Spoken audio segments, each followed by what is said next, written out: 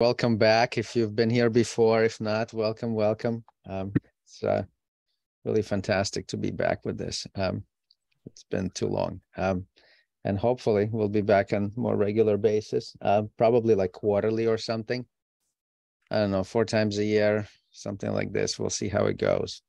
This is it. You've been to Bananas. Great. If not, this is what this is about. It's a free open forum, right, for sharing both neurovascular and open vascular surgical experience, right? Anyone can submit and present. Just let us know. If you got something, you don't have to pre-submit it. Just share the screen and you can show. If there is one rule is that we need a discussion for everything. It's really about discussion, so that's what's mandatory. And we do want to, if we have in the past posted this stuff online on YouTube. So if you're presenting, obviously make sure there's no patient information, For some very rare cases, even like some history can be, see what you are willing to share, and they'll probably be posted. Okay. I just want to once again, take a moment of silence, please, in memory of Kitty Pong. Been a huge part of both Banana and Bananas, and just still can't believe that this is what it is. So thank you.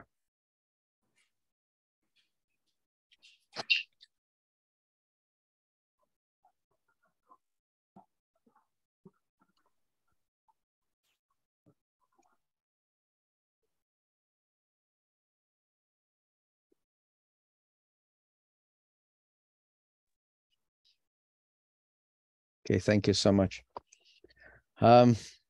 So we have a number of people have let us know about presenting. Why don't we just go in this order here? Michihiro, can you unmute yourself? Can you hear us? Yeah, thank you, Maxim, for inviting me to such a nice conference. And here in Tokyo, it's already 2 o'clock a.m. at midnight, but I'm very keen to be part of you. Yeah. Listen, thank you so much for always supporting us and joining at this hour. Okay, so let me unshare my screen, and I think you could share and take it away. Good. Okay. Let me start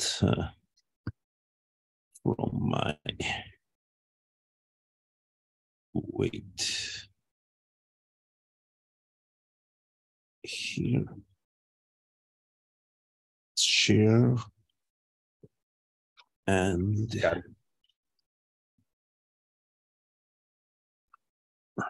let me check here.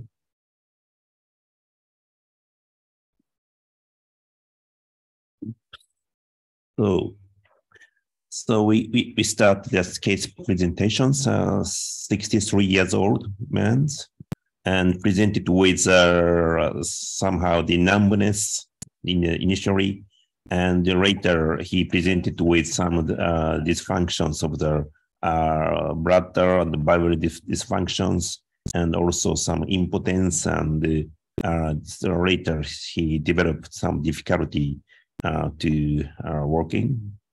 And at 4 months from the beginning of the clinical manifestations, that he starts feel some pain in bilateral lower extremities, and also the lack of vibration sensations, and also then he noticed something wrong and something happened. So he consulted the regional neurologists and went to some university, 2 or 3 neurologists, and finally he got the MRI. And this is the MRI that initially he got it in the somehow the central myelopathy, as you see, and there is some fibroid here, and also contrast and enhancement, also some gadolinium uptake in the level of the central part of the spinal cord. Michihiro, we And are only seeing not the whole image of your. not the whole image. No. Sorry. How can I adjust? Go to presentation or something like that. Yeah. Do you have two screens? Maybe you're sharing one of the screens and not the presentation mode. Wait.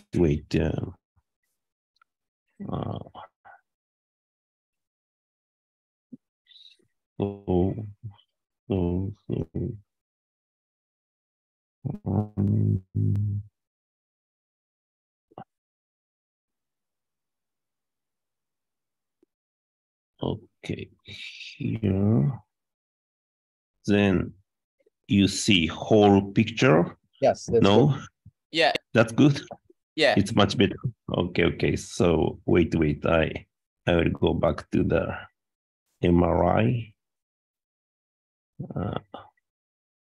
Here. And I will try to adjust. Oops.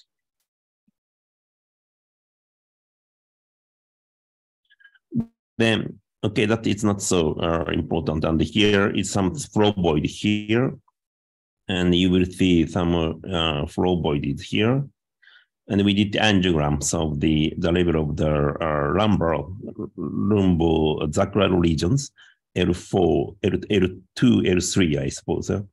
And this showing some early venous filling of the epidural space here, and also retrograde filling to the anterior spinal veins.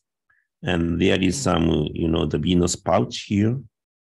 So this is the entire epidural space. And this is the left side L3, right side L3 intercostal injection, showing also early venous filling, not only into the intraspinal cord, but also some epidural, entire epidural, and also ascending venous plexus of the vertebral.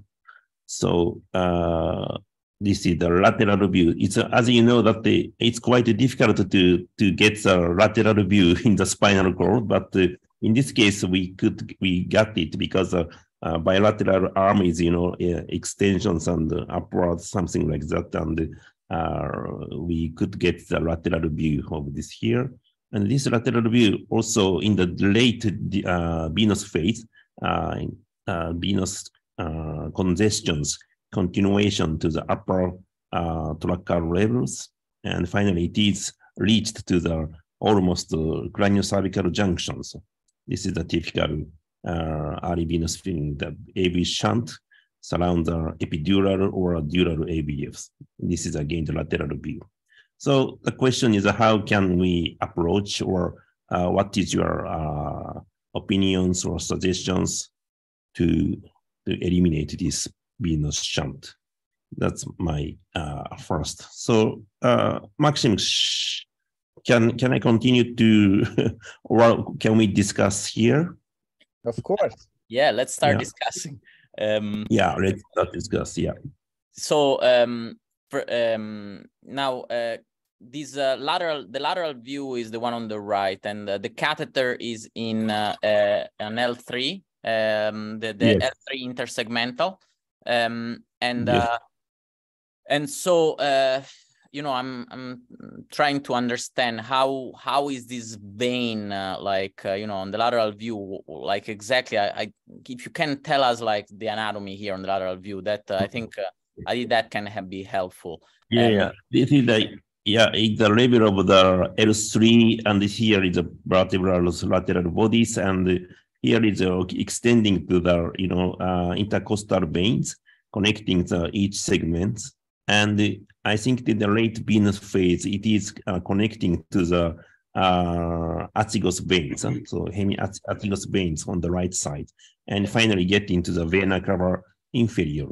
So you can also consider the venous transvenous approach through this venous pouch, coming here and getting to here. But it's a very long way. If you look at this lateral view, even the transvenous approach is a guiding catheter in the level of the vena cava inferior could engage in the appropriate position, but still there are long distance coming to this venous pouch.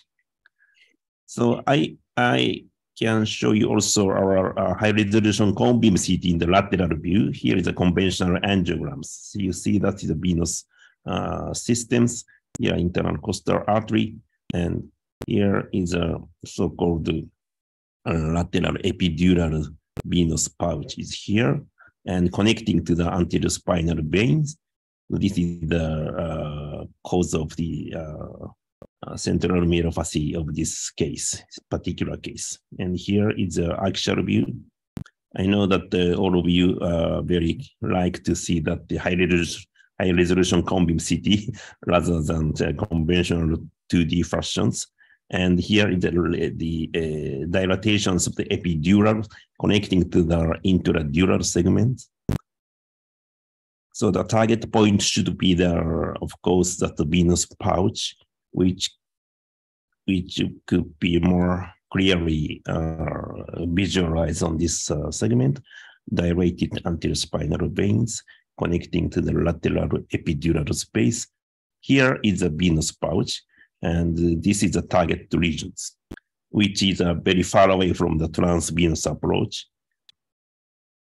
And here, another aspect of the angiograms. Dorsal somatic branch, retrocorporeal artery, anterior spinal veins, epidural venous plexus. Here, pathologically dilated, of course. And here is a conventional so-called 3D rotation angiograms, the volume rendering here,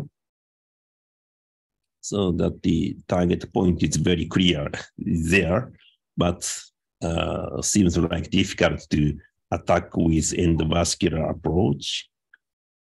And you will see also here dilated epidural space.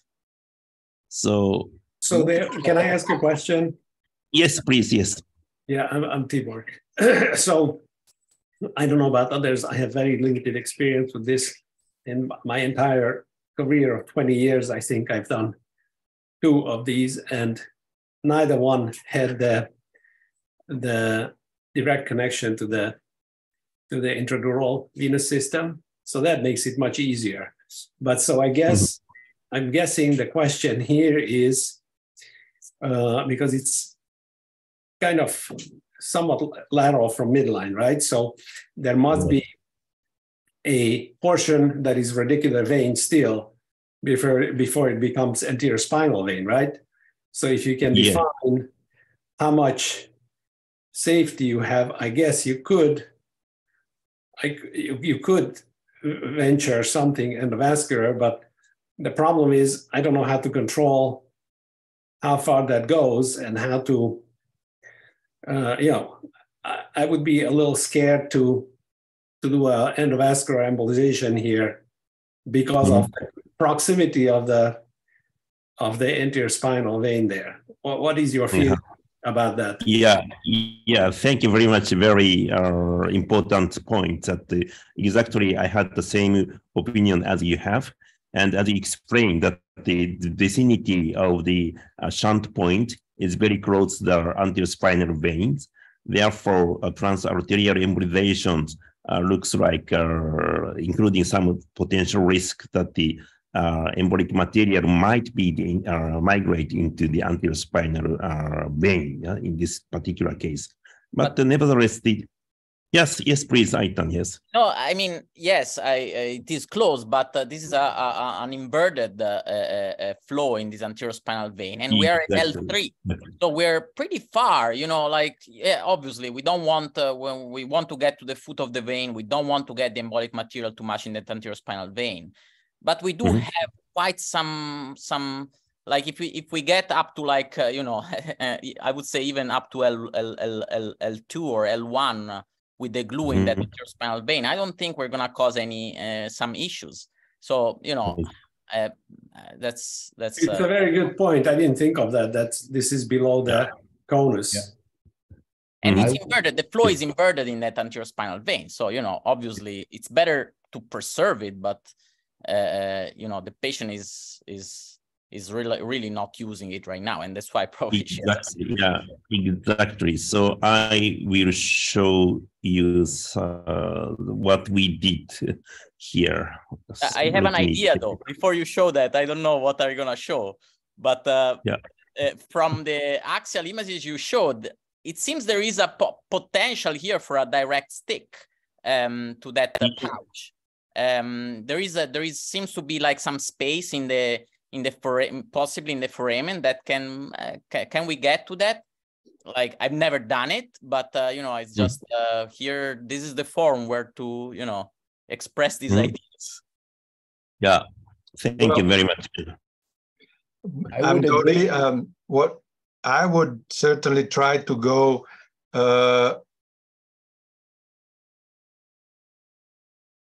to do simpler things first. And I think it's simpler to go through the arterial approach, try to see where the artery will go, how close to the vessel, to the shunt you can go with with a microcatheter. And if you are close enough, you might as well occlude it with glue or with onyx or with whatever. So yes, you might puncture it directly. Good idea, Hayton. But I would go transarterial first too. But I would try first the transarterial. Yeah, no, I agree. And I'm not worried about the long anterior spinal vein at all. You have at least 4 or 5 centimeters safe there. I see. Thank you very much. I think the goal of treating even true dural fistulas is always to occlude some of the foot of the vein. So you always want to make sure, otherwise you're not going to occlude the fistula. In this case, you first will have the liquid going into the epidural pouch, and then from there traveling maybe a little bit. Even if you occlude a short segment of that anterior spinal vein, I don't think this is going to be a problem. I, in fact, treated 2 patients very similar like this over the last 2 or 3 years, transarterially, similar location, used fill, in fact, in both of these cases with very good success. I must say I felt safer embolizing the epidural fistulas than the true spinal dural fistulas, because you have the epidural plexus in between. So first, what you occlude is the epidural plexus, and only from there you may have some migration of liquid into the interdural spinal venous system. So there's, to me at least, it seemed to be even safer, and I felt quite comfortable doing that by very simple. I like what Dodi said, transarterial approach first, do simple things first. I agree with you. I think the epidural ones are safer. Also because the branch that supplies it is less likely to supply the posterior. Exactly. Because you see the diamond shape, and you're basically in the epidural space. You're in that radiculum. If you fill that, then I think you have a good chance to completely occlude the fistula. And the images, like Michihiro's images, are beautiful, right? They're fantastic. Yes, absolutely. Pictures. And I just want to make the point that I think it's not just like pretty pictures and helps you, but it's also a matter of safety. Because the major safety issue with these embolizations is obviously supply to the spinal axis. The anterior spinal we might not miss, but the posterior spinals are important, right? Especially in this, like when they're at this level, they can be quite prominent. And if we don't recognize them, that's, I think, leads to some safety issues. Here we have, I think that's not the issue because we have these images. So hypothetically, how would you feel if this was at T7? I see that argument that we're far below, and so we have that safety. But sure. If you have an intradural drainage and you're at the high or mid thoracic level, I would argue that it's probably not safer than a. Thank you very much. But most of the epidural case is more lower, like a lumbar level, right? And usually thoracic level cannot be suffered with this epidural shunt. Therefore, we are lucky enough to we are allowed to transarterial approach. So Michihiro, now why is that? Why is that? Why don't we see them in thoracic area so much? Do you know? Do you have any ideas? Yeah, there is some degenerations of the the discs. We have also disc hernia is usually most probably L4, L5, or L3 level is more prone to be suffered with disc herniations. And those of degeneration of the bony structures, including the disc, those of soft tissue are one of the cause of AV shunt, I suppose. Yeah, and the most interesting to say, most of the cases are like male dominant, yeah, rather than female, yeah, in this particular level. Yeah. So all your stuff, the specialists are suggested exactly, and also the gets mentioned. Transarterial approach is good, but was the selection of the concentration of the glue was so difficult, and also the injections makes the plug and the push. It was also difficult. But my young colleague started to inject around 12% of glue here. We don't see the images, Michihiro. We don't. At least I don't see the images. Blank screen. You don't. It's a blank screen. Yes. A black screen. Okay. Sorry. I will make it again. I'm interested to see why it's not does not come. Okay. So now you got it.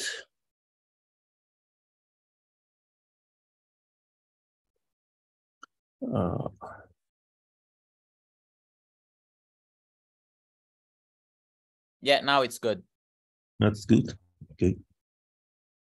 So here is the epidural space, and retrospectively, I would say we could also approach from the transvenous approach, but later we can discuss. But here is Adamkiewicz is very faintly visible here, but compromised. Its circulation is really compromised. In the level of the shunt is here, and here is the reflected.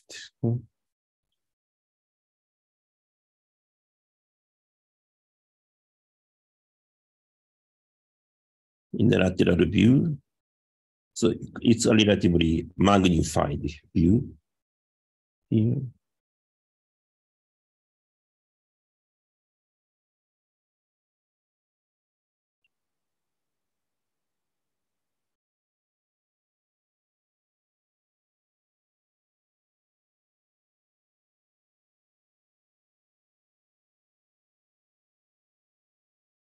I think that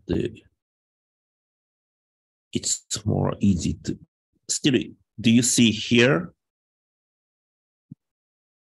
You see the angiogram here? Okay, so here the selective angiogram here, the super selective injection is here. And I will skip, but here is the start to injections around 12% concentration of the glue. The tip of the microcatheter is close to the dorsal somatic branch, yeah, from the one of the intercostal artery, descending branch, and here is the entrance of the dorsal somatic branch supplying to the epidural space here. But as we expected, the glue could not reach at this moment, but we continue to inject here. And the reflux is here, which we don't like. The tip of the glue is still there, which we don't like. We want to penetrate here. Now it starts to penetrate to the epidural space. And it went to the vein. I see a little spinal yes. And here you see anterior spinal, the reversal flow of anterospinal vein is now blocked with some of the drop, but still we continue to block here because the shunt point is here. Exactly, the entrance foot of the vein is here. So still we are here already, right? Because you've blocked. Yeah. So some of the glue is migrated, but finally we could. You say what dilution glue was it? Was this 12%? 12% MBCA of NBCA, yes, exactly. Then here is immediately after embolizations of the cone beam CT, the deposition of the glue here. Here is a foot of vein. Some of the meningeal system is embolized. And this is a foot of veins, anterior spinal vein. So I will skip in order to save the. And here is immediately after embolizations, the anterior spinal artery, radicular pyramid. That's different level of course, here. And interesting to say, here's the lateral view, the same. Is this a Dyna CT? Yeah, it's a high resolution cone beam CT by Philips. Oh, here. I see. Awesome. Beautiful. Amazing pictures. Amazing pictures. Yes, what I want to show here is this is a before pre-embolization of the Adamkiewicz. The visualization was really compromised, as you see. But here is immediately after the visualization, the continuation of the especially lower part of the thoracolumbar junctions. Anterior spinal artery is immediately improved its circulation. That is what we did. This is a pre and this is a post. So, and the patient. Sorry. Yeah, then the patient starts immediately after operation, all the symptoms is now improved, but still he feels somehow numbness of bilateral lower extremities, but motor function is completely normal and bladder functions also completely normal. So that's what we did. Yes, please. Thank you. I just want to say, I'm sorry, Tibor. Oh, go ahead, Aris. No, first of all, really amazing pictures and a great treatment. I don't want to ruin the party, but I just want to say that surgically, it's not a difficult procedure. It's a very safe procedure. You just need to find obviously the foot of the vein and clip it, and it's really simple. Just want to say that for the sake of discussion. Thank you. Yeah. So I had presented a case. I don't know whoever was in at the time, but it was a young woman with an epidural fistula that was very, very. I mean, it's very simple in the end, but it looks very, very complicated because there's so much flow coming from all over the place. And so I'm just wondering that this guy presented at this relatively simple vascular stage where he hasn't developed all these collaterals because the venous drainage involved the spinal cord and there was early neurologic manifestation, as opposed to if there's just a epidural venous and paravertebral venous drainage, then everything has to grow to the point where indirect or compression of the nerve root or something else will bring attention to the problem, and they don't have the early neurologic manifestations. What do you think about that? Yeah, exactly.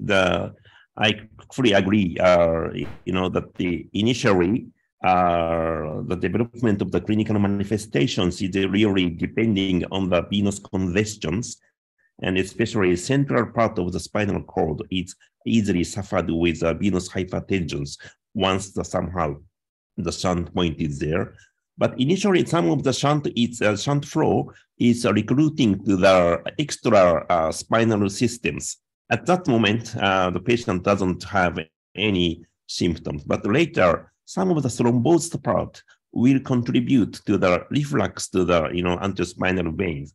So later on, this part of the partially thrombosed is progressive, and finally the patient started with severe clinical symptoms. So these are my suggestions. So at the time when I did this, I ended up having to do a direct puncture because I couldn't get to it transarterial, and I got lucky with that, and I was able to shut it down. But at the time, I did some reading and trying to understand this because it's very, very rare. As I said, I've only seen 2 or 3 of those in 20 years. And so it seems like not all epidural fistulas will develop this direct venous. In fact, the majority doesn't have the direct venous drainage involving the spinal cord, right? Yeah. So it doesn't necessarily happen with time, right? Sure.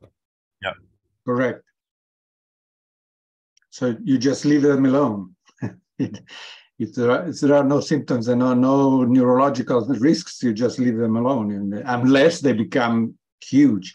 No, but how do you find them? I mean, like in that young lady, she had L2 radicular pain, bilateral radiculopathy, back pain. I mean, something leads to the discovery, and yeah, I don't know. Yeah. I just wanted to say something about surgery. Thank you very much, because that's this. Probably I would start endovascular. If it doesn't work, surgery is of course first. But surgery should go intradural, as in with the spinal dural AV fistulas. This happened at least once, but maybe twice. That by controlling intradural. Of course, that fistula goes away. That drainage of the fistula goes away, but the fistula remains in the epidural space.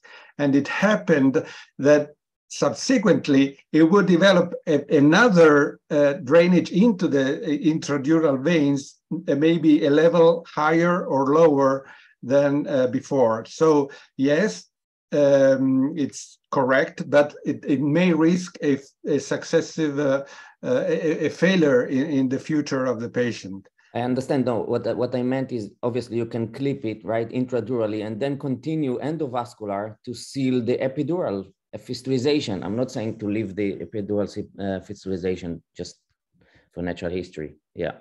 You cannot do the epidural part surgically? I think it's more complex. It's complex. Yeah. Everything bleeds. You have veins all over the place. Everything bleeds, and you cannot really control it very well. Even in this kind of case where it's relatively limited.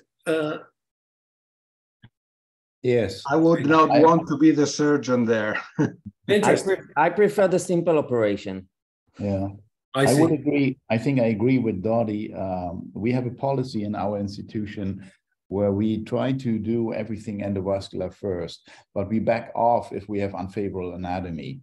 With epidural cases, we actually have a little bit the opposite situation. Surgeons are more reluctant to go for those, while I totally agree with you. The true dural spinal AV fistulas are, in most cases, quite easy to clip also. You go in there and clip the vein, and they have also, I think in the literature, the success rate for surgical treatment is actually a little bit better than endovascular. We still, because we try to localize the fistula in our institution, we do a spinal angiogram under general anesthesia and consent the patient prior to that. If we find the fistula, if it's easily accessible, we treat in the same session. Yeah, that's what we do at NYU as well. Mm-hmm. Okay. Okay, thank you very much, sir. It's a great case. For your Thank you so much. Thank you, Michihiro. So much more to talk about too, but we should, yeah. Thank you. Okay. Okay, so let's keep going. Let's see. Sophia, perfect. Thank you. You're up. Maybe unmute yourself if you're muted. So I have this case that I wanted to get everybody's opinion about on the treatment. So this is a 48-year-old lady who came to me with headaches. So the headaches, when she came, had been going on for maybe about a month to a very, very severe degree. She had been having headaches for some time. And she also gave me, when I say sometimes, she'd been having headaches, but they really got bad over the past 1 month. So then she gave me this history that 20 years prior, she'd actually been diagnosed with idiopathic intracranial hypertension. So she was pregnant, or maybe she had just delivered or something at that time, and she had abrupt change in her vision. Went to a doctor. I don't have privy to any of those records other than just historically what she's telling me. But basically, long story short, the imaging was suggestive of that. She saw a neurosurgeon and wanted to do a shunt, and then she got very freaked out and scared of it. So she went to a neurologist who said, I'll just put you on Diamox and do LPs. And so she was fine like that for several years, until decades actually, until this. So then she went to her physician and they did this MRI of the brain with contrast that shows these dilated flow voids on the bilateral hemispheres laterally. But then also, I don't have every single image up here. On some of the post-contrast sequences, we can see that there is also some of the deep venous system appears to be engorged as well. So then we said, okay, well, you need to have an angiogram, and in the course of waiting for, I'm not sure which slide are you on right now. We're seeing slide number 2 still. Yeah, I'm sorry. I was just giving you all the history. That's the only slide I've shown you so far. Okay, making sure. So basically then she came to the emergency room with severe headache. This was her CT scan. I did not see any acute hemorrhage. I see intermediate density in the same area where we saw that dilated vein. She had a CT angiogram, which was actually her first dedicated vascular imaging. Which now you can see some of the engorged deep venous system. You can see these dilated veins parasagittally or adjacent to the superior sagittal sinus, and then the same veins that were visible on the MRI. These are just some of the other views. This is that dilated cortical vein varix on the right hemisphere, and then nice imaging of all those nodular veins next to the superior sagittal sinus. So this is her angiogram. So from the left vertebral artery, there was this posterior meningeal artery. We can see some retrograde flow into the vein and then through the cortical veins as well. This is the right internal carotid artery. I will play this loop. So what I was trying to demonstrate here is that there is this small ethmoidal artery, but the superior sagittal sinus did not appear to be utilized by the brain at this time on this injection. And in the venous phase, there appears to be some venous congestion, a little bit more apparent on the left hemisphere, but you can see there's a bit of stasis in the deep venous, or in the late venous, I should say. Sophia, I'm sorry. If you'll go to presenter mode, maybe we can see a little bit bigger the images, please. Oh, on my computer, I am on presenter mode.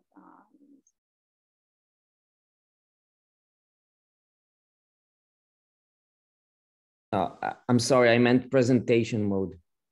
Yeah, so we're seeing the screen with the, with the notes and the other thing on the side. So it's a little small. Okay, better. Yeah. Thank you. Sorry. Sorry about that. Forgot that it was like that. So this is the external carotid artery, and the usual suspects, the dilated middle meningeal artery, at these two branches. Again, we see both retrograde and to some extent anterograde flow through the sinus and then through those cortical veins. This was a left external carotid artery. I don't have a loop, just it's essentially demonstrated in the same thing. So do you want me to stop here or just kind of tell you more what I did and then we can discuss at the end? No, I would say let's discuss this a little. Okay. All right. So, well, so my, then the typical thoughts would be what will be the treatment, transarterial, transvenous. What will be the approach? There are two on both sides. The bilateral middle meningeals offer good conduits. I actually did also think about that posterior meningeal from the left vertebral artery. That was a direct arch origin left vertebral artery. The vessel spasmed easily just at the origin of the vert, and so I thought better to avoid going into that vessel. One thing that from the images I didn't understand now yet, but is the fistula drains in the superior sagittal sinus, both anteriorly and posteriorly, because this image shows that it seems to drain posteriorly as well. So it seems there is a connection posteriorly toward essentially the left transverse sinus. Yes, but yes. At a certain point, you showed an image in which from the posterior meningeal artery, it was draining only anteriorly. So I think I would like that part to be clarified. And also, is the left brain utilizing the superior sagittal sinus? You showed the right, but also how about the left? So from neither internal carotid artery injection could I see the superior sagittal sinus. You are correct that there was both retrograde flow into the sinus and anterograde flow also in the sinus. Not maybe on some of the images that I showed you, but for sure, as you mentioned, from that vertebral artery injection to the posterior meningeal. So I do, but let me go back to that because I want to just see the. Sophia, could you please speak a little bit louder? Yeah. Not everybody can hear you. So this is that injection, and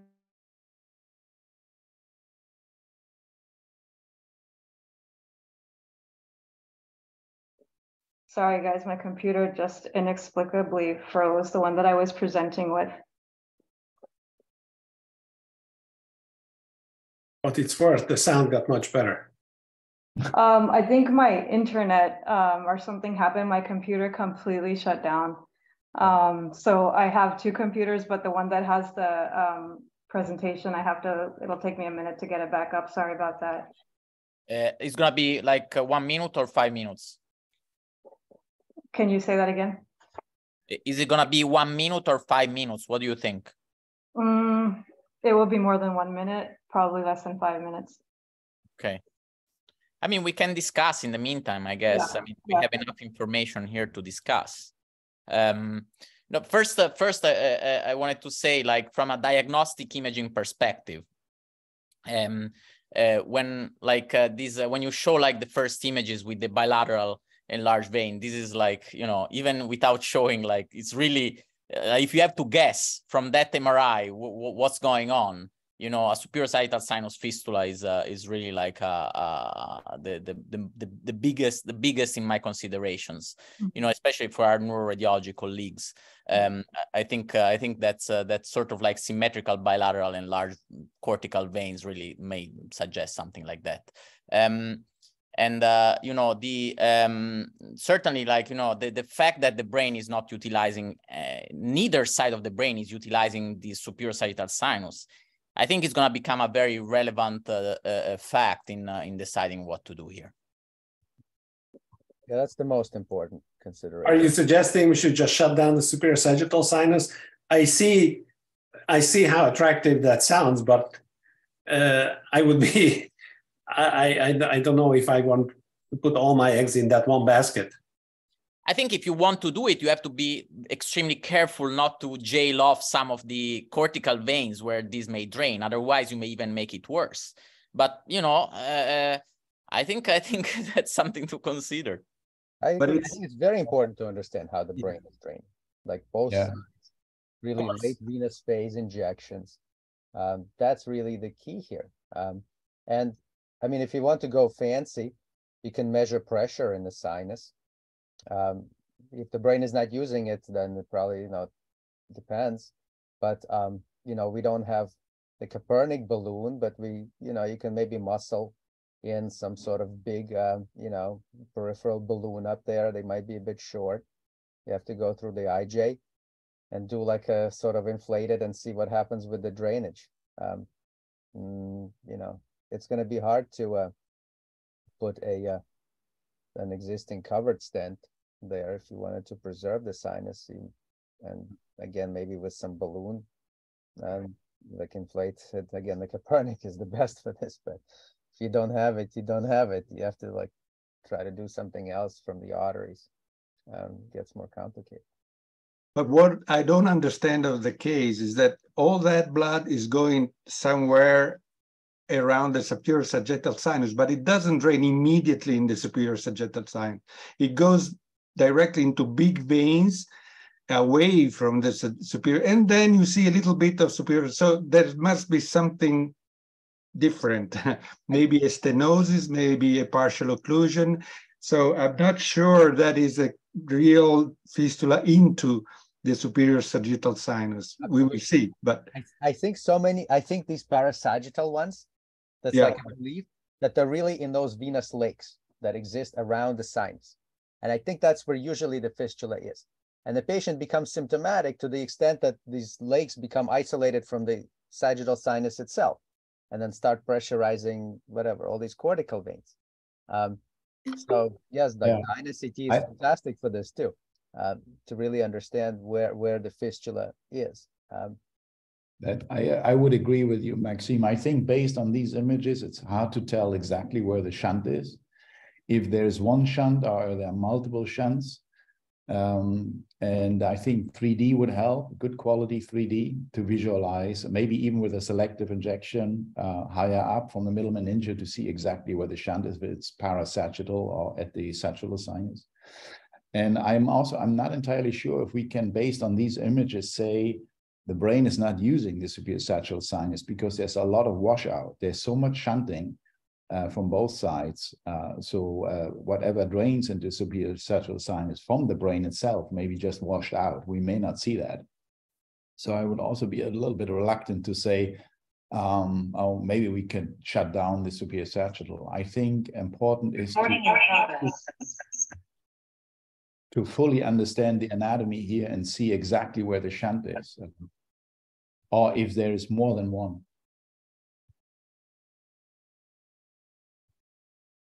I mean, the fact that some of like the venous drainage from one supplier versus other going to different direction tells us probably maybe either multiple shunts or just like different compartments. But it's yeah, that's you know, here it's clearly doesn't seem that the drainage goes posteriorly from this posterior meningeal artery. No. Yeah.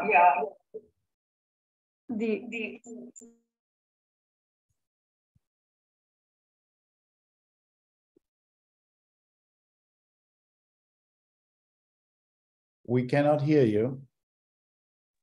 So there's also this other branch from the superior cerebellar artery, not PCA. So I didn't call it a Davidoff injector, but also supplying.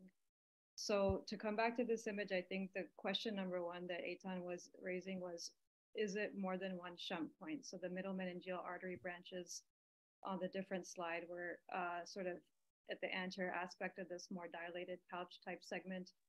And here we see this meningeal artery coming more posteriorly, and then this other branch over here. Is it one shunt point or multiple shunt points? But in that same, you know, essentially over the superior sagittal sinus.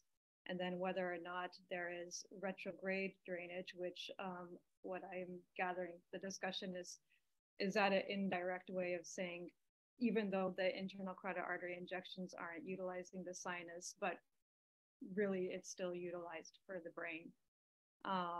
But we're just not seeing it because, as everybody said, there's just too much flow, there's too much washout, there are other issues. So those were all the questions coming in my mind as well. But I mean, what I have here, I do see that the patient does have venous hypertension. Let me show some of the other pictures here. So this is the late venous phase of the left internal carotid artery injection. She has venous hypertension. You can see the stasis in all the veins, the engorgement of the deep venous system as well. And the probably preceding frames, we can see the bilateral transverse sinuses, which I did not really appreciate any stenosis in them. I do have a loop, but I'm kind of afraid it's gonna like crash my whole computer again. So let's see what happens.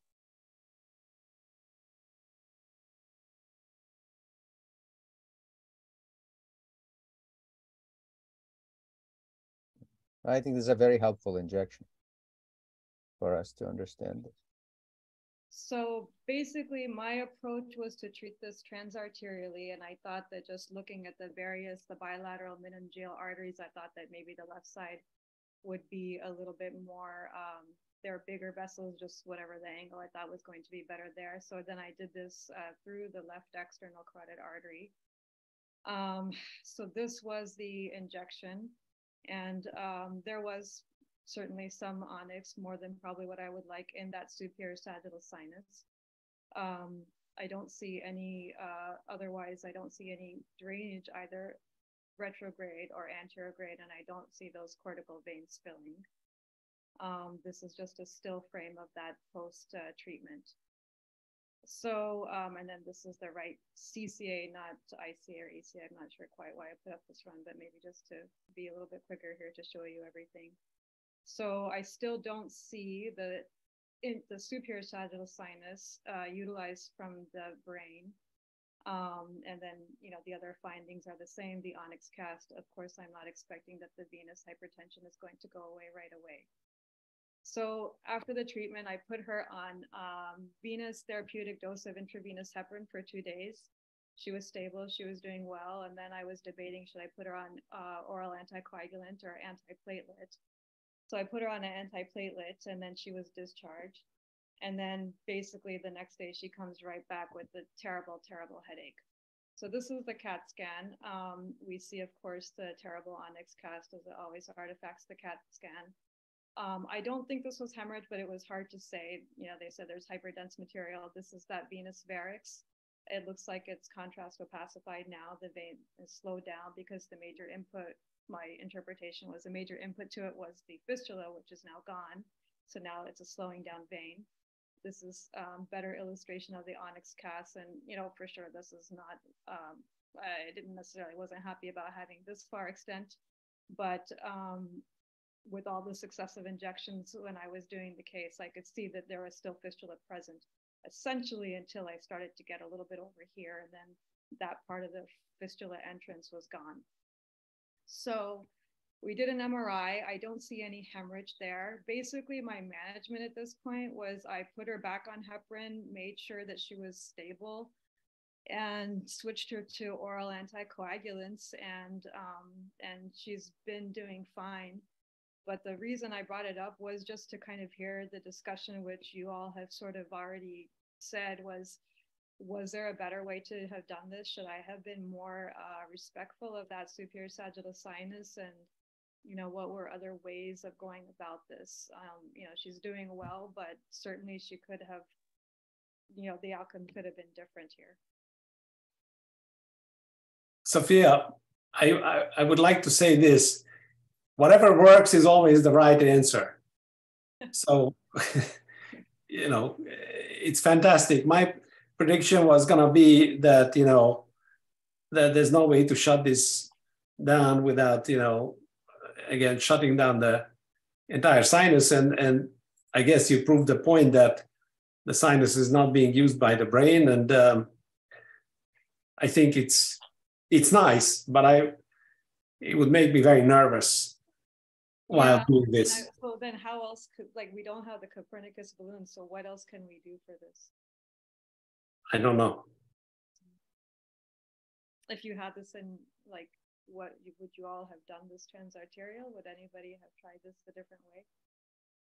I think you went transarterial, but at the end you closed the sinus and you cured this fistula. You know, going transvenous would have done the same thing. I think looking at the size of and the how big, how high shunts we're looking at, I think in order to fix this, that had to be the final thing to get, like close this sinus. I think getting more fine than that, I think would probably not have cured this fistula. I mean, why are you upset about the outcome? I mean, the patient had some headache after. Why? Because she started thrombosing some of these veins. You had her on anticoagulation. I mean, what else could you have done? I think this is a perfect case. Well, I mean, just to know better, you know, to do better the next time. I'm happy she's doing well. Of course, I'm not upset about that, but, you know, we're here to improve and refine. So that's. Yeah, I think it's a beautiful outcome. It's beautiful. I mean, it's a beautiful outcome. The only thing what Max mentioned is hypothetically, if we had a covered stent that we could put in there, but the problem with that too is that if you have venous inflows that you don't see into that sinus, anterior or posterior to the fistula itself, you cover those, you may cause a problem. And we don't have a covered stent we can bring in there today, right? Fundamentally, I think it goes back to the question of where exactly is the fistula or fistulas. If we believe the fistulas are parasagittal, if they're outside the sinus, and there's just some connection, because most of the drainage was really not into the sinus, then of course, if we go transvenous and just like coil off the sinus, we're going to make things worse, because we'll direct everything away from the sinus at that point. And I think the fistulas were not directly in the sinus. I think they were just outside, which makes transarterial a better approach. But can you tell it's not in the sinus? I can't tell. But I think I just think that usually the ones when they're simpler, they almost always tend to be like just next to the sinus, and they can cause a lot of hemorrhages too, because they're not, to the extent that they're disconnected from the sinus, they become higher grade. I think at this convexity, like at that site, we have to have a high index of suspicion that the fistula is not directly into the sinus, but into some lakes or some like parasinus venous structures. And that was secured nicely with your injection, right? So the value of the balloon would be if you try to preserve the sinus and just like fill the onyx around the sinus. But at the same time, just like the brain is not using the sinus now, the connections to the sinus from the brain have probably been obliterated to a large extent over like years and years of this. So even if you preserve the sinus, how much would the brain, start using it again is not clear. Interesting. So to that point about if it's these dilated lakes next to the sinus or in the sinus, so this was her before treatment MRI, and I thought that maybe, this is the sinus in the middle, which is not enhancing. So maybe it is these like really dilated veins, but it's very hard for me to say. So, and then going back to that history that she had of idiopathic intracranial hypertension, I was wondering, maybe that was the problem that she had, 20 years ago is when. Oh, I'm sure about that. Yeah. And so then we checked all her hypercoagulable workup, and she wound up having the factor V Leiden mutation. So she's going to be on anticoagulation anyway. From the point of view of the intervention, I would have been scared to occlude the whole thing immediately. That means that one thing could have been to do it staged. You start, if you have multiple access to the fistula, which I think you did, you start by occluding a big vessel, a big artery, not the vein, not the fistula, a second big artery, and then you come back to do the final thing a little bit later. That would allow two things: one, for the brain to get more, prepared for whatever will come, and second, to understand better the anatomy, maybe. The other possibility would have been to be there with multiple catheters. I don't know if you went with just one or more than one, from 2 sides or 3 sides at the same time, for the same reason, to try to understand better what you should occlude or not occlude. But finally, as Tibor said, when everything goes well, thumbs up and chapeau.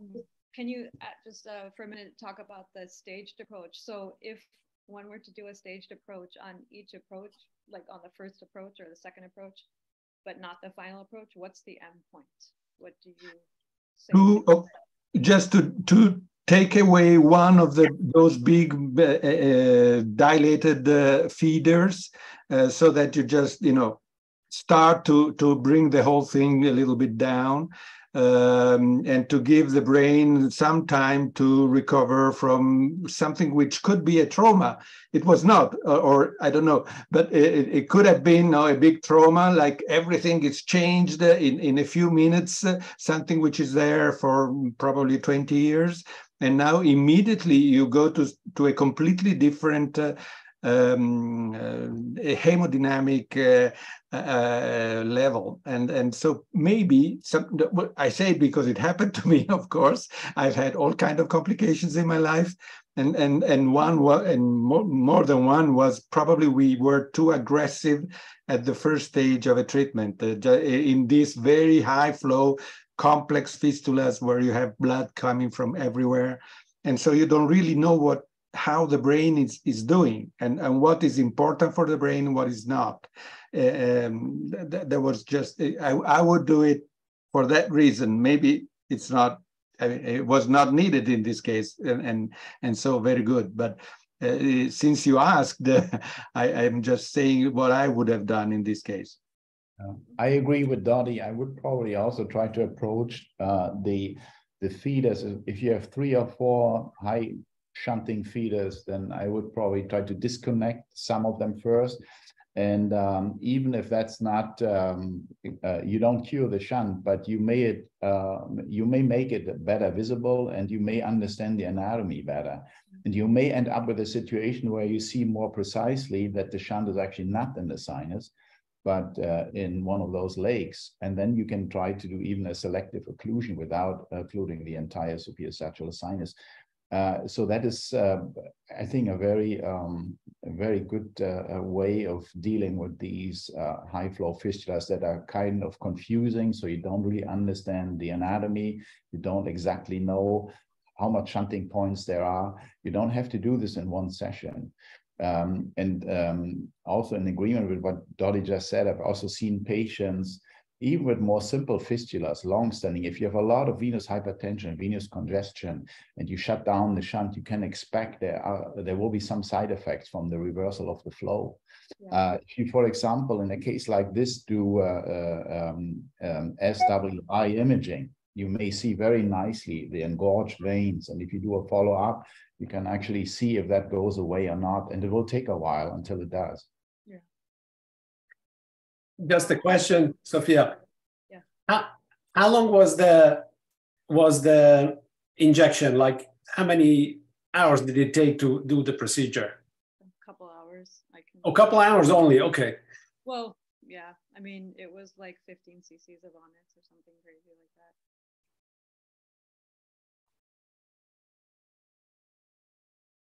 Can you still hear me?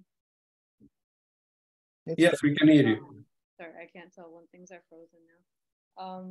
I mean, it was lengthy. I'm not going to say 2 hours. It was a few hours, and I had done the diagnostic. Michihiro? Yeah, just comment that. Thank you very much. A very difficult case. My question is, are there any stenosis in the level of the sigmoid sinus or outlet of the venous systems? Because whole brain is now using the deep venous systems through the vein of Gallen's, straight sinus, that's all. And the superior sagittal sinus is already occluded, but the brain is tolerated. So that is one question. Did you see some stenosis here? I did not, and somebody else brought that up too. That's why I had that picture of the MRV all the way down to the neck. I thought that the outlets, the transverse sigmoid junction, looked symmetrical, okay, and I didn't appreciate anything in the IJ. I will continue to, pay attention to that. On this. And also this kind of midline oriented dural sinus malformations or sinus AV shunt is very prone to have a recurrence. It's very frequently the angiogenesis in the level of the falcotentorial system is now well activated in this case, and even after perfect embolizations or perfect occlusions, but the patient may have in the near future developed additional AV shunt. So therefore, we need a more meticulous and careful observation with MRI, including the neurological manifestation. Yeah, so actually interesting you say that, because just like last week she called with headache, not bad, but starting to be similar to how it was, when the whole thing back in September. So she's due for her imaging. So to this point then, this would be an argument to not do this like segmental or staged approach where you take off all the feeders. If there is high chance for recurrence, should we not try to preserve some of these feeders, you know, that will be the conduit of future retreatment? Yeah. Yeah, that's a good point. Yeah. But I would rather risk the first thing rather than the other. I don't know. Sure. Now, Dodi, you said you mentioned this sort of like immediate occlusion of a fistula has been there for many years, causing quote unquote trauma to the brain, right? It makes sense. You know, I had my own case like that, where, you know, post treatment you just don't understand exactly what's going on because there's no bleeding, no ischemia, it's not obvious seizures. But it seems like something like patient was used to, like the brain was like shocked by this freedom, sudden freedom from the fistula. I mean, is there like anybody here has a name for that? Like, are we aware of any serious or better like sort of like definition of exactly what's going on in these situations?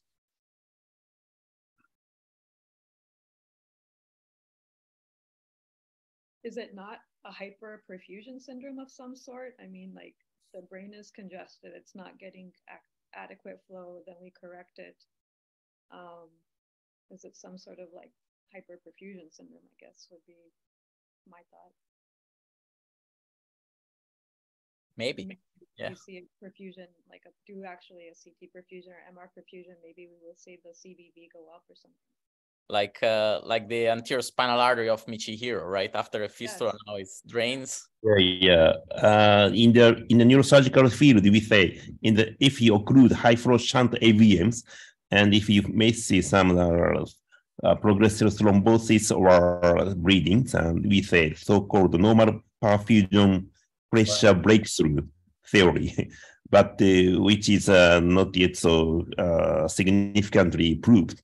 But nevertheless, brain requires certain period of time to adapt it to the new hemodynamic situations in terms of the venous drainage systems. That's exactly Aitan mentioned that our brain requires somehow a certain period of time to adapt to new hemodynamic situation. Yeah. Yes, and in some cases, you may never see a full reversal to a normal venous architecture. Even if you do a follow-up 1 or 2 years later after complete occlusion, you may still see dilated veins from the previous shunt. So I think it's a process, especially if there's long-standing AV shunt. It's similar to the spinal dural AV fistulas. If you have a long-standing patient with long-standing symptoms, the chances of recovery are also less and less. And I believe in the brain, if you have a long-standing AV shunt with venous congestion, of course, and large transmedullary veins, I think this is part of what you had here. And if you do a nice DynaCT, for example, in a case like this, you can prove these very small veins dilated, crossing from the cortical surface to the deep venous system. And to get this into a normal stage will take time. So if you do an angiogram, even after complete occlusion, you may not immediately see an improvement, or you have to look very carefully to see a small improvement. And that's also why I think MRI imaging, especially that sequences that show the venous system, like susceptibility weighted imaging, can be quite helpful to prove the effect of the embolization also long term. A fantastic case. And one thing I want to add, it's a great case, but one thing I didn't understand, I didn't see any 3D. Why didn't you do any 3D reconstruction based on the angiograms? I may have done them. I don't recall, to be honest with you, and I didn't put them up here. What specifically would you have wanted to see from the 3D? Yeah, because I think for fistulas like that, it's crucial to do good 3D visualization prior to treatment. Yeah. It really helps you, not just volume rendering, but also For example, if you use MIPS and scroll through the sinus and sagittal projections, for example, you may see exactly if the shunt is in the lake or is in the sinus. So that is a quite useful tool also to understand the anatomy in these cases better. Yeah, I think I wonder if I did it the day before when I did the diagnostic, and I don't know I if see. I repeated every single type of injection. I see. I have one more case, but I don't know. You have a lot of people who want to present. I could come back. Keep it for next banana. Meaning that this was such an awesome case, Right, and we want to see another case from you. But next banana. Who's so we're probably gonna be here for another half hour or so. Who's next, Max? Is it Dodi? Yep, Dodi, Tibor, and Guglielmo still outstanding to present. I probably will have to jump off in like 20 minutes or so because of this other emergency. Should I go? Go, Dodi, please. Okay.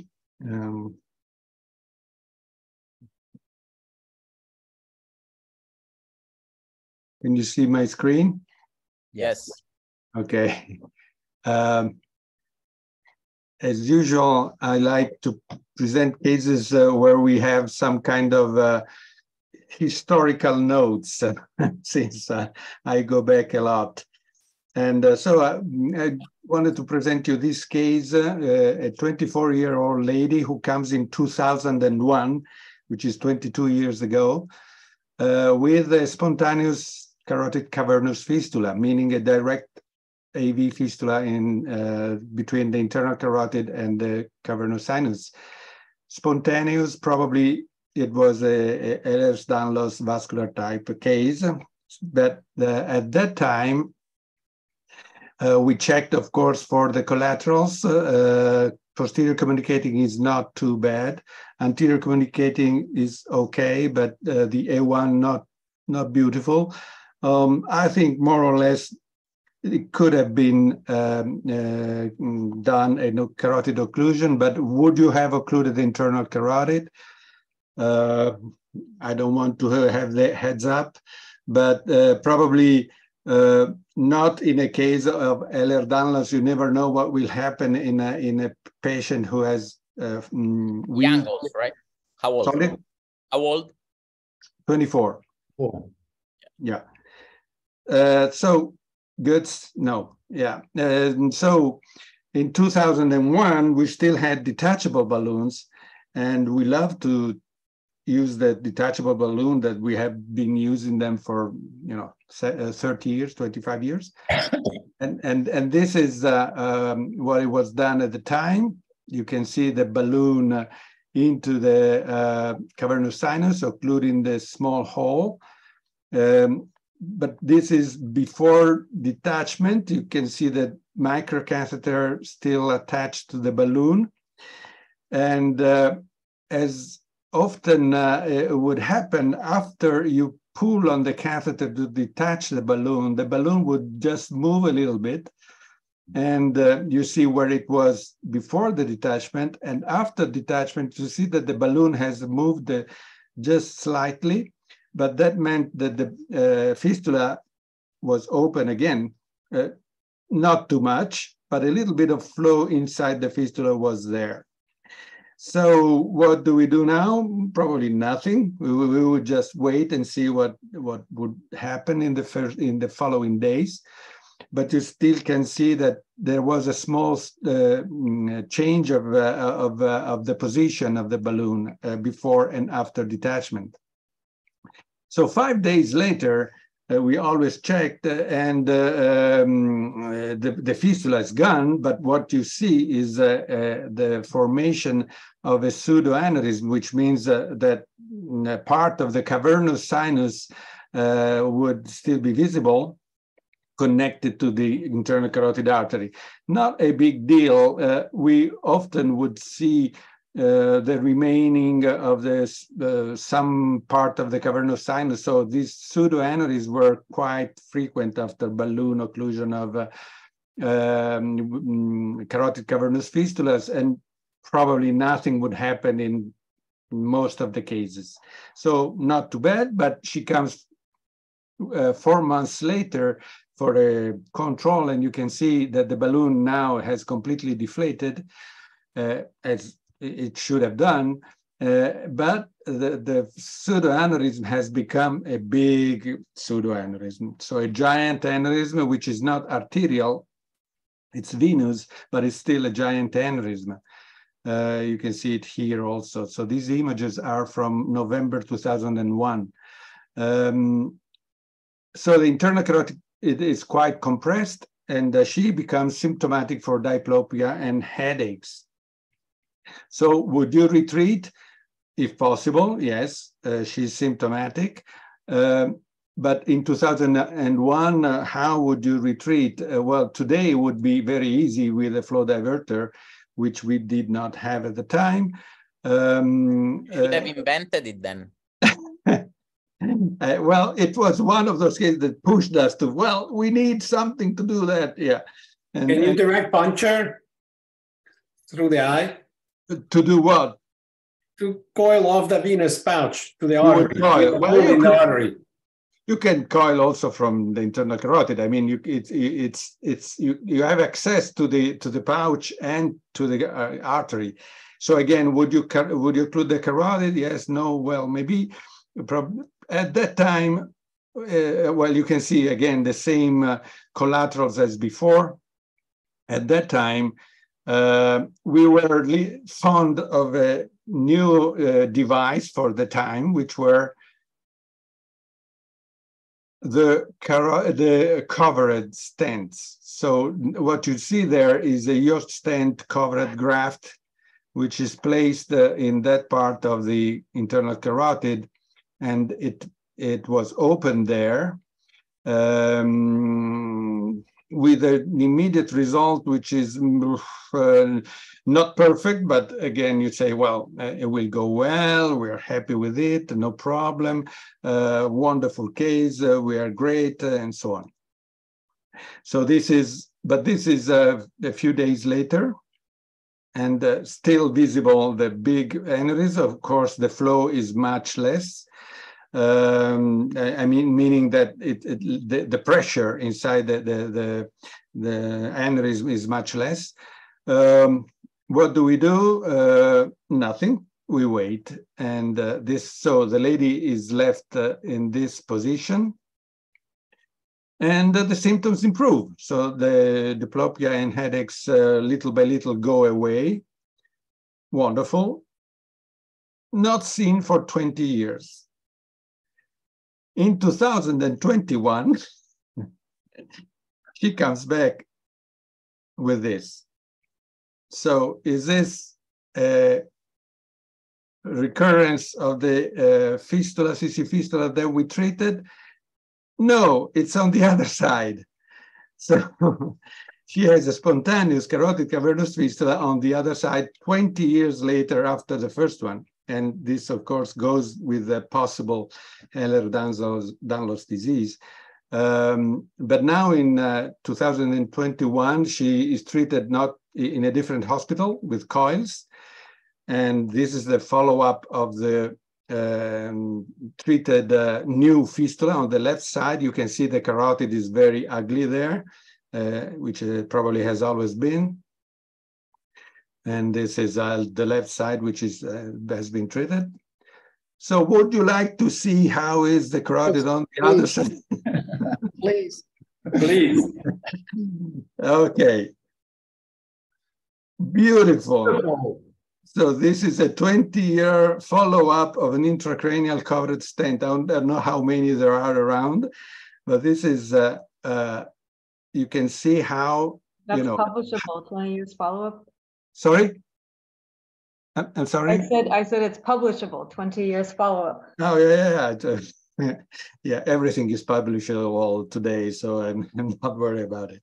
But anyway, so I think it's nice, and it's, of course, what you would expect from a flow diverter today, but my hope is that soon we will have a covered flow diverter. I'm pushing for that for the last, 10 years. Nobody wants to do it, but a covered flow diverter would be, exceptionally good in many cases. And so this is what you see from, I don't have the native images because they come from a different hospital, but you can see more or less the stent there, the coils. So here you can see the evolution of the endovascular devices over time. You have a detachable balloon from the 70s, and we have used it until the 90s, more or less. You have the covered stent graft from the year 2000, and then you have the coils, which of course are still there. And so I thought that this would be a nice case to, to talk about how things have been going in our discipline in the years. Thanks a lot. Thank you, Dodi. Great case. I must say, you're very brave. So my experience with the Yo stent is not that fantastic, or has been.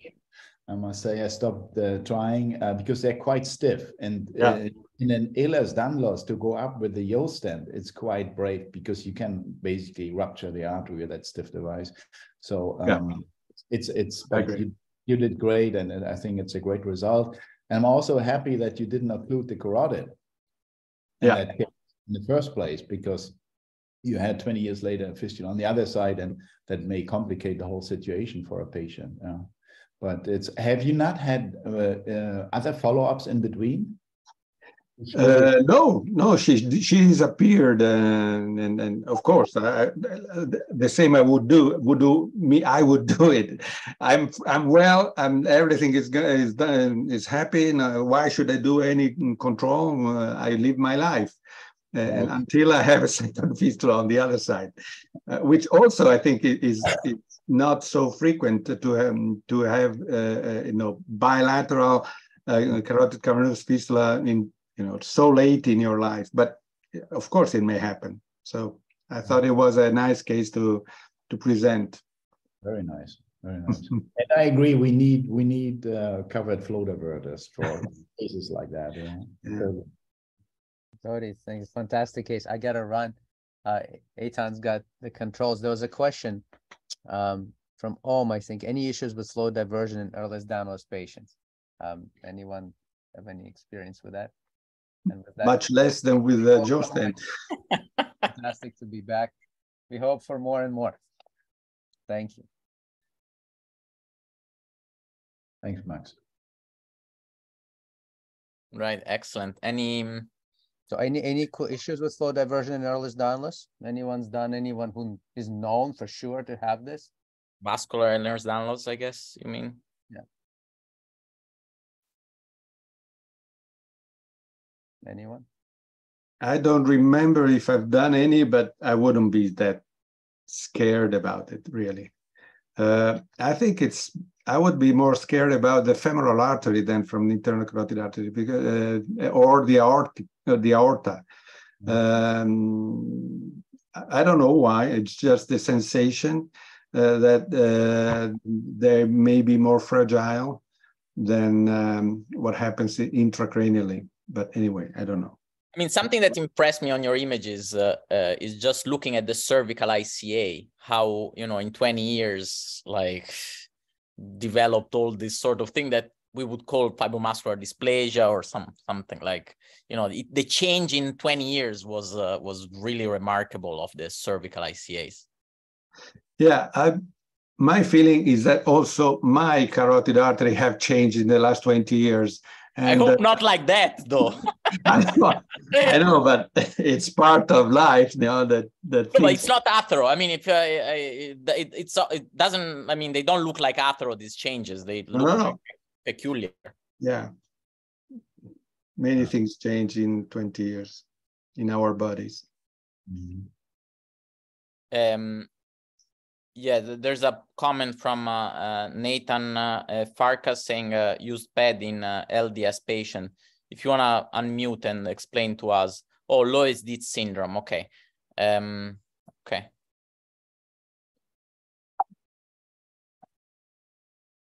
All right. Any other any other comment on this? Otherwise, we move forward with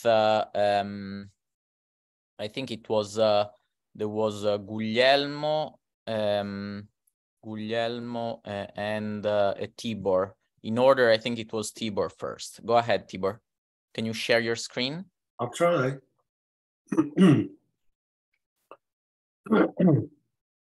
Let's see. Can you see? Yeah. Okay, let me put in presentation mode. It's really simple, and just a couple of points where I wanted to feel out what people would have done. So this is a young lady who presents worst headache of life, Hunt has 3, with this subarachnoid, right? And some early hydrocephalus. So we do an angiogram, and she has this very ugly little dissecting pseudoaneurysm sitting on the carotid, kind of opposite of the PCOM, kind of. And so she's on the angio table and she needs an EVD. And so at this point, the first decision point is, oh, this is a 3D picture of it. So you can see it's kind of flat, and you can't tell what exactly is going on here, but on this lateral view, you can see that it's kind of flat, but it kind of extends down toward the PCOM along the vessel wall. Mm-hmm. So obviously coiling is not an option. So the next question is, what would you do next? And in meaning, you have a case that you probably need to flow divert, but she needs a drain. And so I don't know how people manage that. I can tell you what we did, but. Tibor, I would just add at this point, clipping is also not an option. Thank you. Sorry. It's not an option, correct. Yes, thank you. In one thing that you can check the other sides, see if there's a. I mean, this obviously seems a large PCOM, so by itself, it probably tells us that sacrifice is not an option. But certainly, like, you know, making. No, sure sometimes there's a good P1 also with this kind of PCOM. No, I don't know. So sacrifice the carotid, you mean? No, I mean check. No, not sacrifice. Check for it. Like, you know. Yeah, she has a good PCOM, and it's filling from both sides.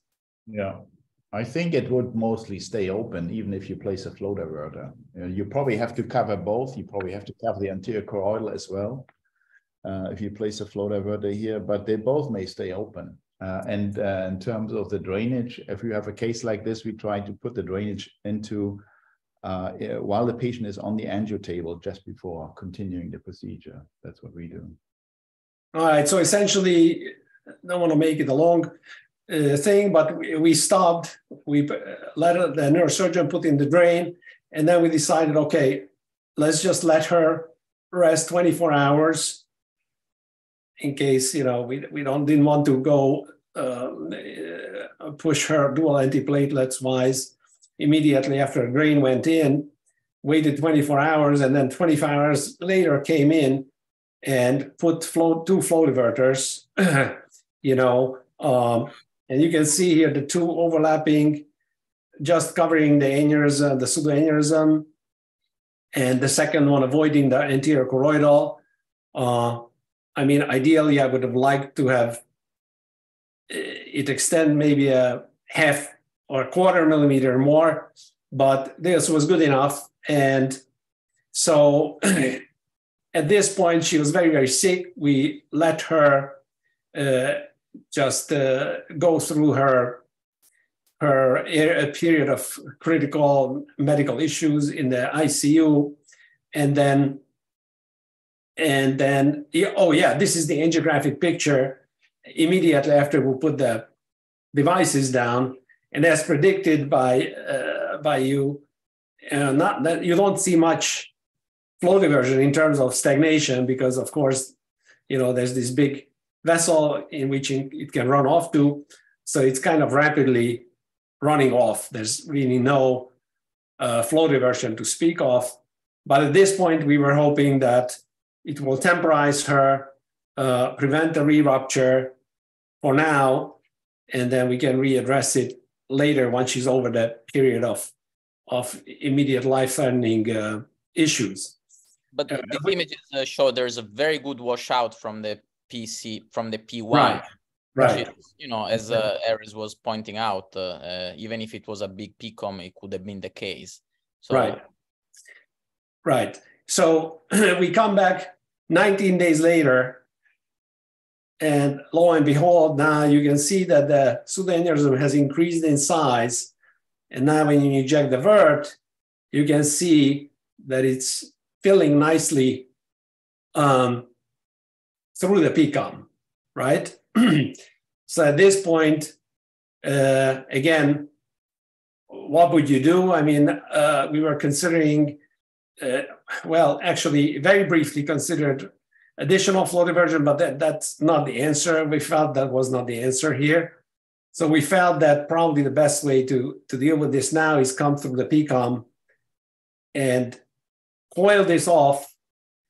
And actually, we were arguing between myself and my partner, Omar, as to whether or not should we just coil all the way down to the PCOM and close the PCOM here, or just try to coil off this pouch.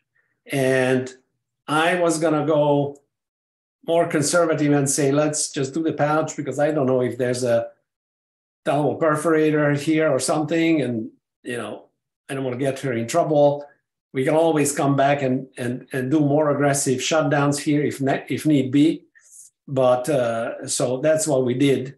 That's what we did. We went through the PCOM, put in coils as much as we could.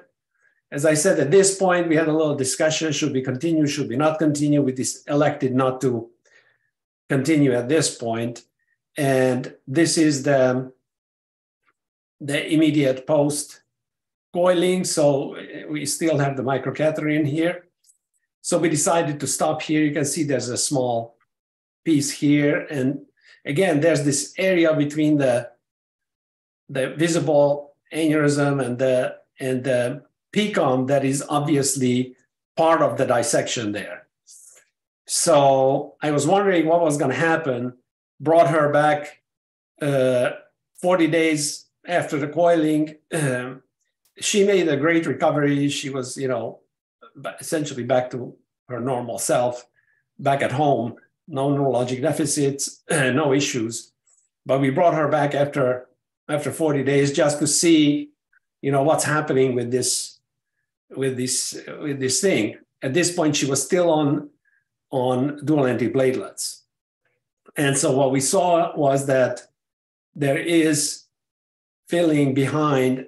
First, we thought it's in the coil mass, but with the 3D, it became obvious that it's kind of behind in this in-between area between the PCOM and the coil mass. And so at this point, again, was another decision point what to do here. We could still go back here and again, do more coiling and maybe shut this down, or that in combination with extra flow diverters. I don't know, I don't like to double cover the anterior choroidal as much as possible. So again, we kind of discussed back and forth. And so I guess the question would be, what would people do here? Just wait. I think there's clearly a decrease in size, don't you think?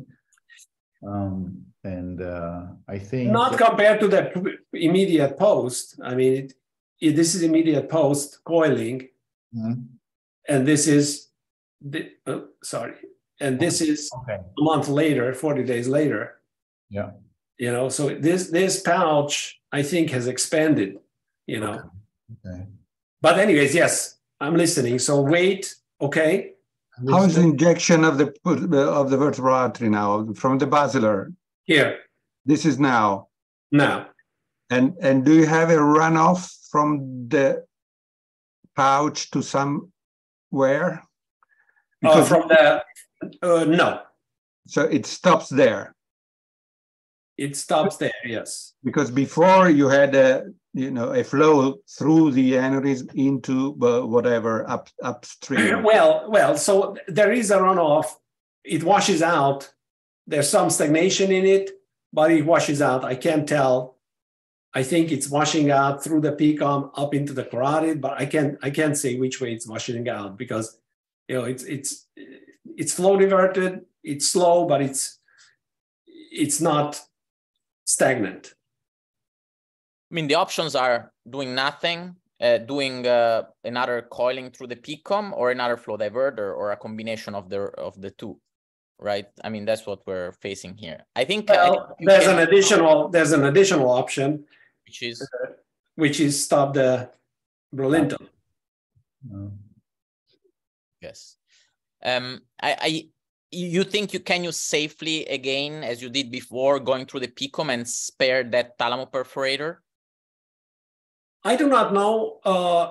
I do not know. My feeling at the time was I kind of tend to like to do stepwise, less maybe, and see if the patient forces me to be more aggressive, then I do it. But my feeling was that maybe if I just take her off the Brilinta, maybe that will make the difference and I don't have to go back in here and play around more.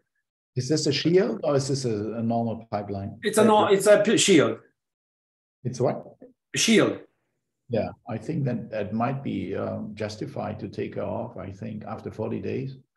So that was my feeling because, this woman is 40. She has two lovely boys and she made such a great recovery from her subarachnoid that, I would really kick myself if I caused some problem by, closing some thalamoperforators or something. So I felt maybe we should try the stopping Brilinta idea. And so that's what we went with. And so this is our last check. This was 3 months after stopping Brilinta. Obviously, it's not 100% perfect. But it's shrinking, clearly. But it shrank significantly. And I'm at this point, I was happy. And you can see that the junction here is it was more dilated before here as it came in, and you see it went down. So I'm thinking, this is probably it. Of course, I'm gonna keep an eye on it and do another angio in another 3 months, but I think that this should. Can you show the prior 3D, the purple, but before? Yeah. Yeah. Okay. So here, I don't know if it's different in perspective, but look at how adjacent the coil mass is. I know. And I saw it. And look at the current one. I saw. That to me is concerning, at least get a good cross-sectional, because this can be like an expression, even if it looks better on angiography, it could be an expression of the aneurysm to get larger. So I would be concerned by looking at this mass. Guglielmo, comment. Guglielmo, you want to jump in and unmute yourself? I was saying the same thing. So the coil mass is completely different. Probably the aneurysm is growing. So I will do an MRI to understand how is the aneurysm. Yeah, I see what you're saying. I think that if you look at the coil construct here and here is not that different, but it's a good point, and it did occur to me. I guess I'll do an MR with contrast just to make sure. In order to see that precisely, you have to use the exact same projections. Yes. Maybe even if you have DynaCT follow-up, you can try to register them or co-register them, and then you make sure what has changed. Also in the AP projection, the coil seems to be more kind of dispersed, not well. Yeah, we cannot really see it here, but the impression is that they're more loose. maybe, I don't know. But a few years ago, 3, 4, 5, in Val d'Isère, I presented our experience with flow diversion of posterior communicating artery aneurysms, of course, in not ruptured ones, usually larger ones, more than 12, 15 millimeters aneurysms. And we had unhappily bad results. Why? Because exactly what happens here, you have an inflow from the carotid and you have an inflow from the posterior communicating. And I don't know why, but this makes the aneurysm unhappy to occlude. And you keep having this two ways flow in the region. And for that reason, those aneurysms kept growing and growing and growing. And so I don't like too much putting flow diverters. This is a completely different case. I'm talking about large or giant aneurysm of the posterior communicating, where we did not have good results with flow diversion in the carotid. Maybe we should have occluded the posterior communicating artery from the beginning. That's my conclusion. That's something you can do later on. I mean, yes. Hold on, Eitan. Tibor, I want to say two things, please. One is when you do the DynaCT, obviously, I would do it from the posterior circulation just to see if there's a connection from the back through the PCOM. Then you'll know if you have any route. And second, I want to say that I think that Eitan once did in such a situation, he did jail the PCOM from the back as well. If he didn't have any access to such an aneurysm. Eitan, can you remember that case? You jailed also the PCOM. I do, from sort both of like sides. an H5. And that goes to, you know, I'm not sure I would do it in this case, but that's an option. That's an option. I mean, I agree. Put a pipe in the basilar. You can essentially with the PCA. Essentially, you can divert trap the PCOM with 2 pipes. Like flow divert the PCOM from the back, right? So to decrease flow, like here the problem there's, as Dodi was saying, there's sort of like an equilibrium of flow that is centered exactly in the aneurysm, right? And you have to disconnect that equilibrium, right? So either put another stent in the ICA. You mentioned why you don't like it.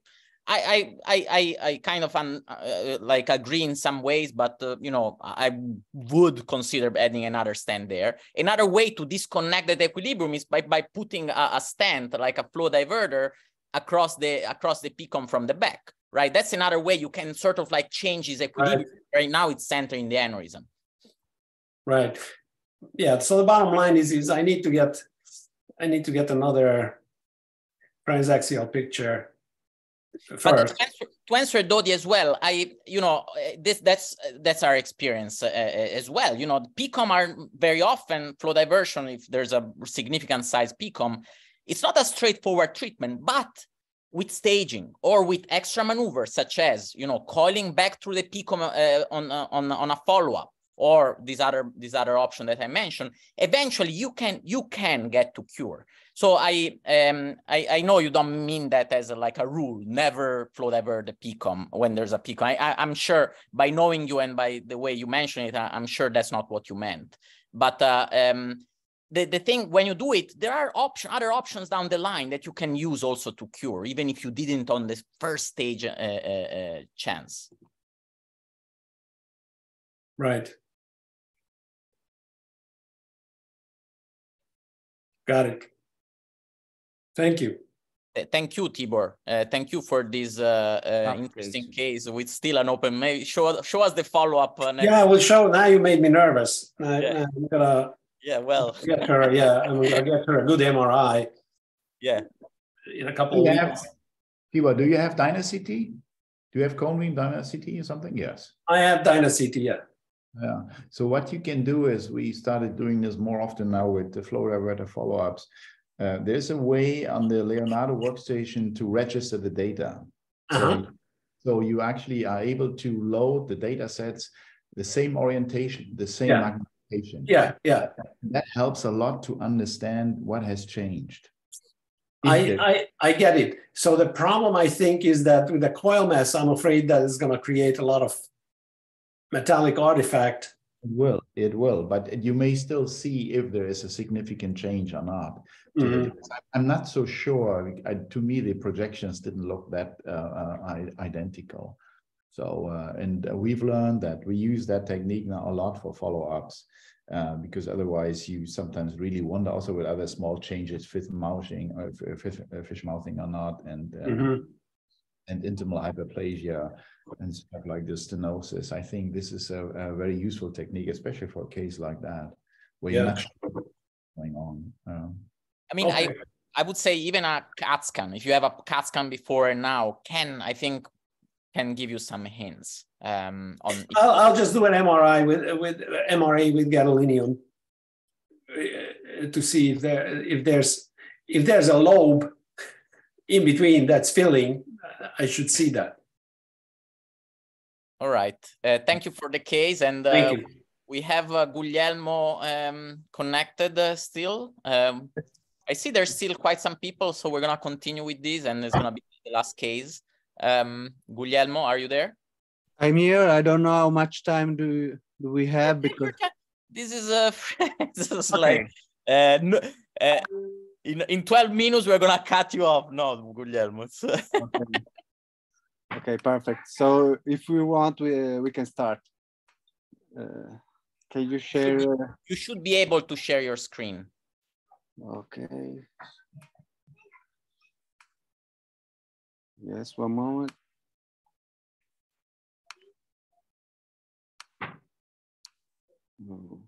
One moment, please. Okay, is it full screen? Yeah. Okay, thank you. This is a patient, a male patient, 50-year-old. We treated him 1 month ago or less. He had a sudden onset of severe bradycardia and tetraplegia. He came from another hospital, so we saw him in day 2. We treated with Medeo Cervo, my friend and colleague.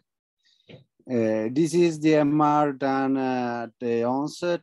In the other hospital, there is some hyperintensity in the spinal cord.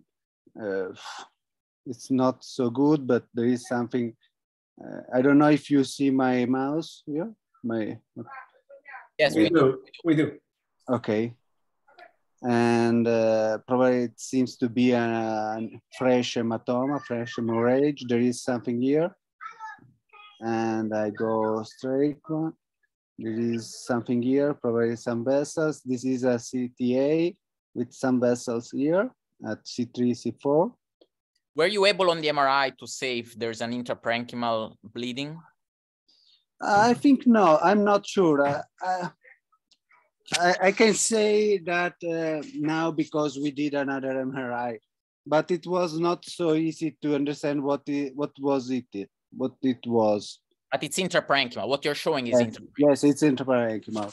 The MRI is not perfect. It's done in the other hospital, but it's good enough. And the patient is very, very bad. He had a severe bradycardia with 20 pulses per minute, and it was tetraplegic. So the clinical situation was not good.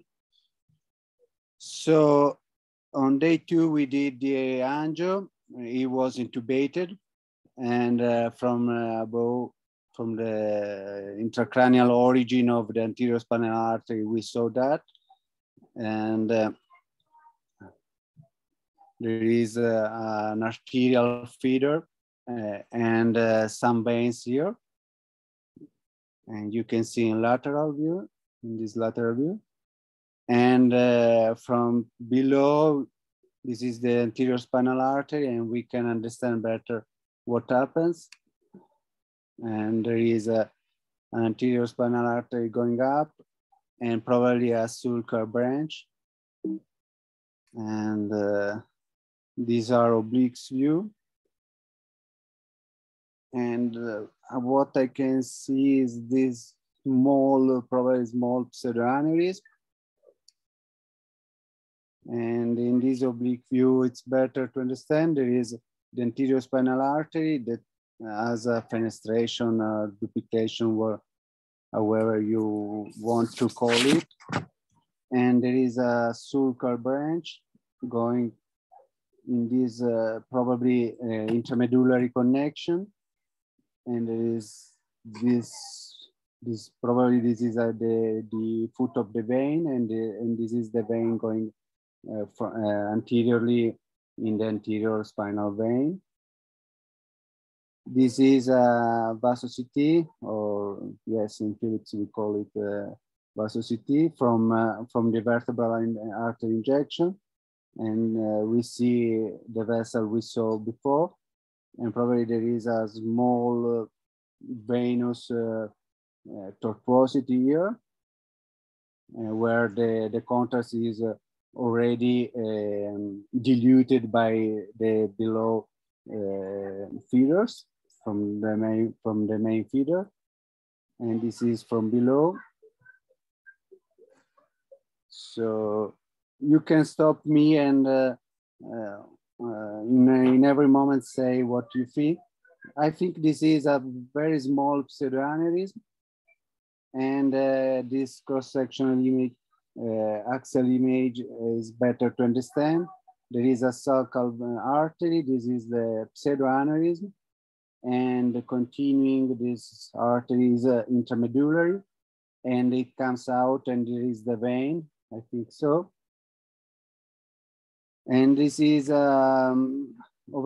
superposition of the two vaso-CT. The red one is from the vertebral artery. The blue one is from below.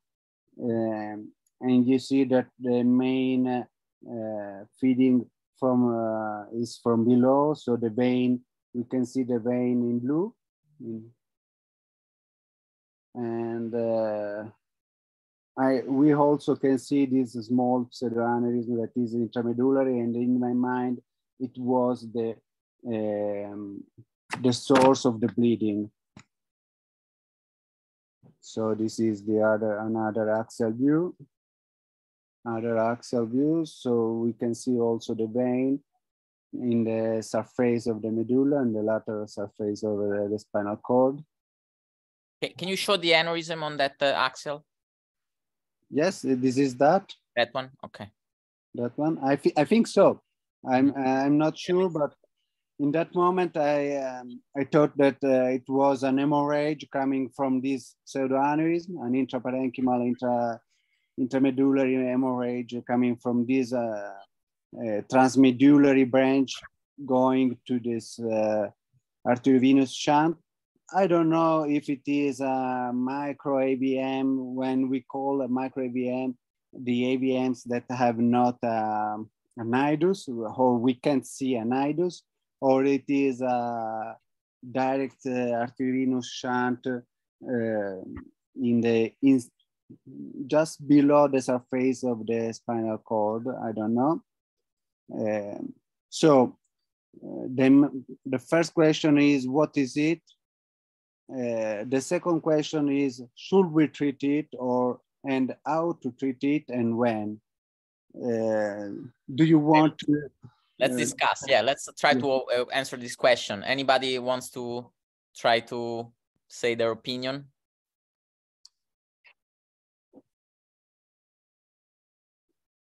I can say something if you don't mind. So I'm practicing in a university affiliated, but not a big academic center. And I think it's important to know your limitations. And I would just get this patient out of my hospital as soon as possible. Okay, we are in a tertiary hospital, so you're screwed. We have neurosurgeons. We should treat it. If it's to treat, if this patient is to treat, we should do it. We are the one that should do it. Yeah. I think in terms of what this is, I think the images support this to be a PL fistula. I think so, because everything, both the superior and inferior supply, goes really in the same spot. I'm not sure it's gonna really like maybe changes what we decide to do. Should we treat? I would say yes. How? That becomes hard. I think possibly that's gonna be hard. Probably I would say micro endovascular approach is gonna be dangerous there. No matter how are you able to get to the point. So honestly, in a tertiary like you with surgeons, I would probably involve the surgeons here. It's in the cervical spine, so I don't know. I would probably certainly involve the surgeon in this decision. When I think I would approach this probably the same way we approach the brain AVM. So whenever we see and we're convinced that it's a pseudoaneurysm that rupture, probably we would do it sooner than later, not necessarily on the spot now, but maybe let it recover a few days and then go ahead and treat. But Aidan, do you think you should at least do a microcatheterization of that vessel to better understand, maybe, I don't know, because it's two things. One, to better understand the anatomy, and second, to see how far you can go and how close to the small pseudoaneurysm you can get.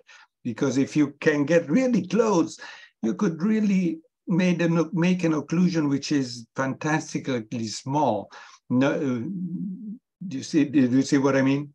Yeah, let's go back to the images. I mean, let's see if we can guess based on the images if it's feasible, a microcatheterization. Here, looking at these, I think you can get up to there, but then doing all these curves, I mean, seems hard to me. What do you think, Dodi? Well, I know the case, of course, so I shouldn't speak too much. But I mean, I can see getting where the mouse is I can see. Yeah, I understand. Now but going around those curves is and show us from above as well, because maybe from above.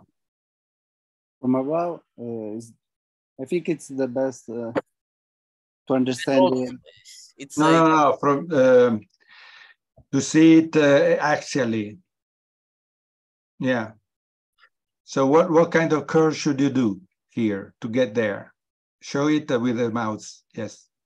The curves are all in the sagittal plane here, because we want to occlude this pseudoaneurysm. Okay. So you should. You sure that's the pseudoaneurysm, because the hematoma seems to be on the ventral part of the cord.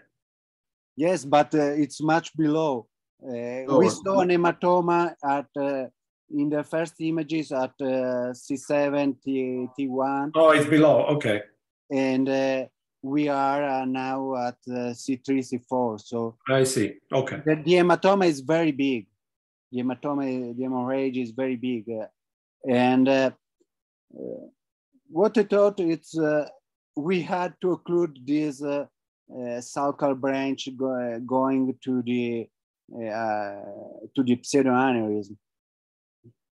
It was my thinking, because to avoid new hemorrhages. Yeah.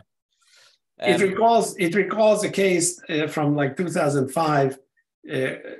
Kim Nelson was traveling in Europe. I was back in NYU, and this 12-year-old child came in with a kind of a high cervical ruptured AVM, and it seemed very tempting. I did the angiogram and all that, and it seemed like it's very tempting to get, because it was a fistula, to get there. And if I could just get the right spot and inject the glue in the right spot, it felt like, I could probably do it. And the girl was devastated at the time. And I remember I called Kim, and he said, we showed the pictures and whatnot. And he said, look, this girl is going to recover. Right now she's quadriplegic, but she's going to recover. Don't take that away from her.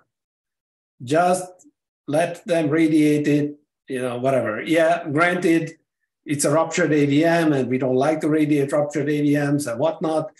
But I think in my hands, if you go in here and start mucking around and start pushing glue, you have absolutely no control what kind of perforating things you get into the medulla itself and what kind of damage you do. And so while you do it when the patient is quadriplegic, you think that you did them a service, when in fact, they may have gotten a better recovery if you hadn't done that. So that's why I'm saying I think it's a very slippery slope and very difficult to control in that kind of situation.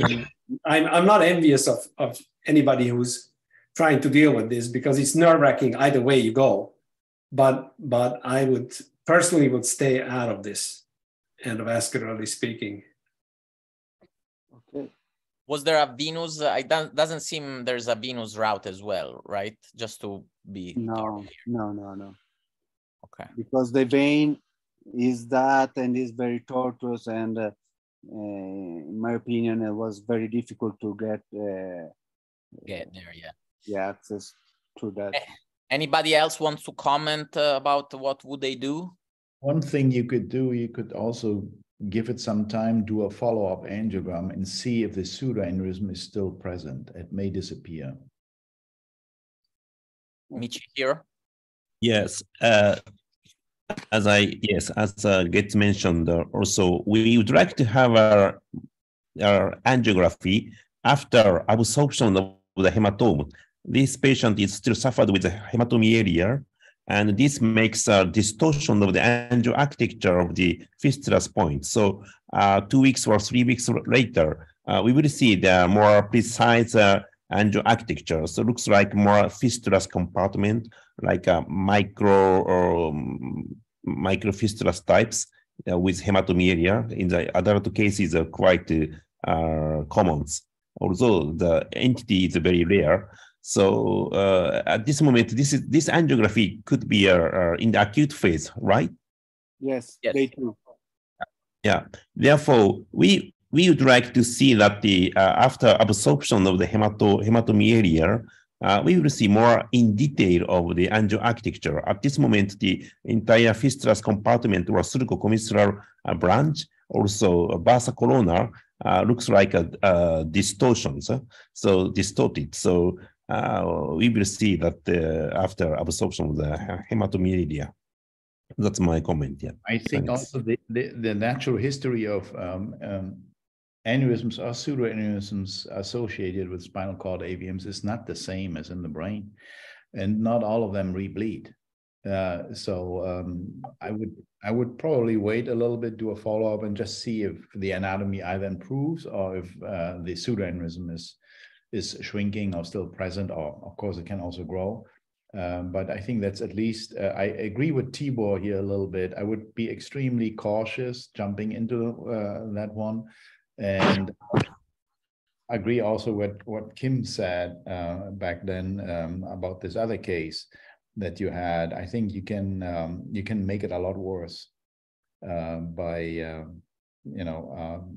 maybe not having the right choice at this moment. So I would probably at least do one follow-up and see, and then reassess the situation and discuss carefully what to do. All right, Guglielmo, show us. Okay. Show us the categorization. We thought that what we do with brain AVMs that are different from spinal cord AVMs, I know, we generally try to treat the pseudoaneurysm as soon as possible. So what we did was to catheterize the sulcal branch, and this is the tip of the microcatheter. It was sonic because with a Magic, I had a lot of problems going up in the anterior spinal artery. This is an injection from the sonic. So this is the intramedullary course. I think this is the straight vessel we saw in the axial plane, in the axial view intramedullary, and this is the vein, probably the foot of the vein. So we are here with the microcatheter, and at this point, this is a lateral view, and this is the pseudoaneurysm, and then we see the head, the foot of the vein. And we injected glue, very small amount of glue. This is the injection, the cast of the glue. This is the cast of the glue with the dynacity, vasocity. This is the cast of the glue. This is the pseudoaneurysm. And this is immediately after the injection. So we can see the anterior spinal artery going up. And this, we know that there was the other branch coming from up, and now we can see it from below. And this is the fistula, this is the vein.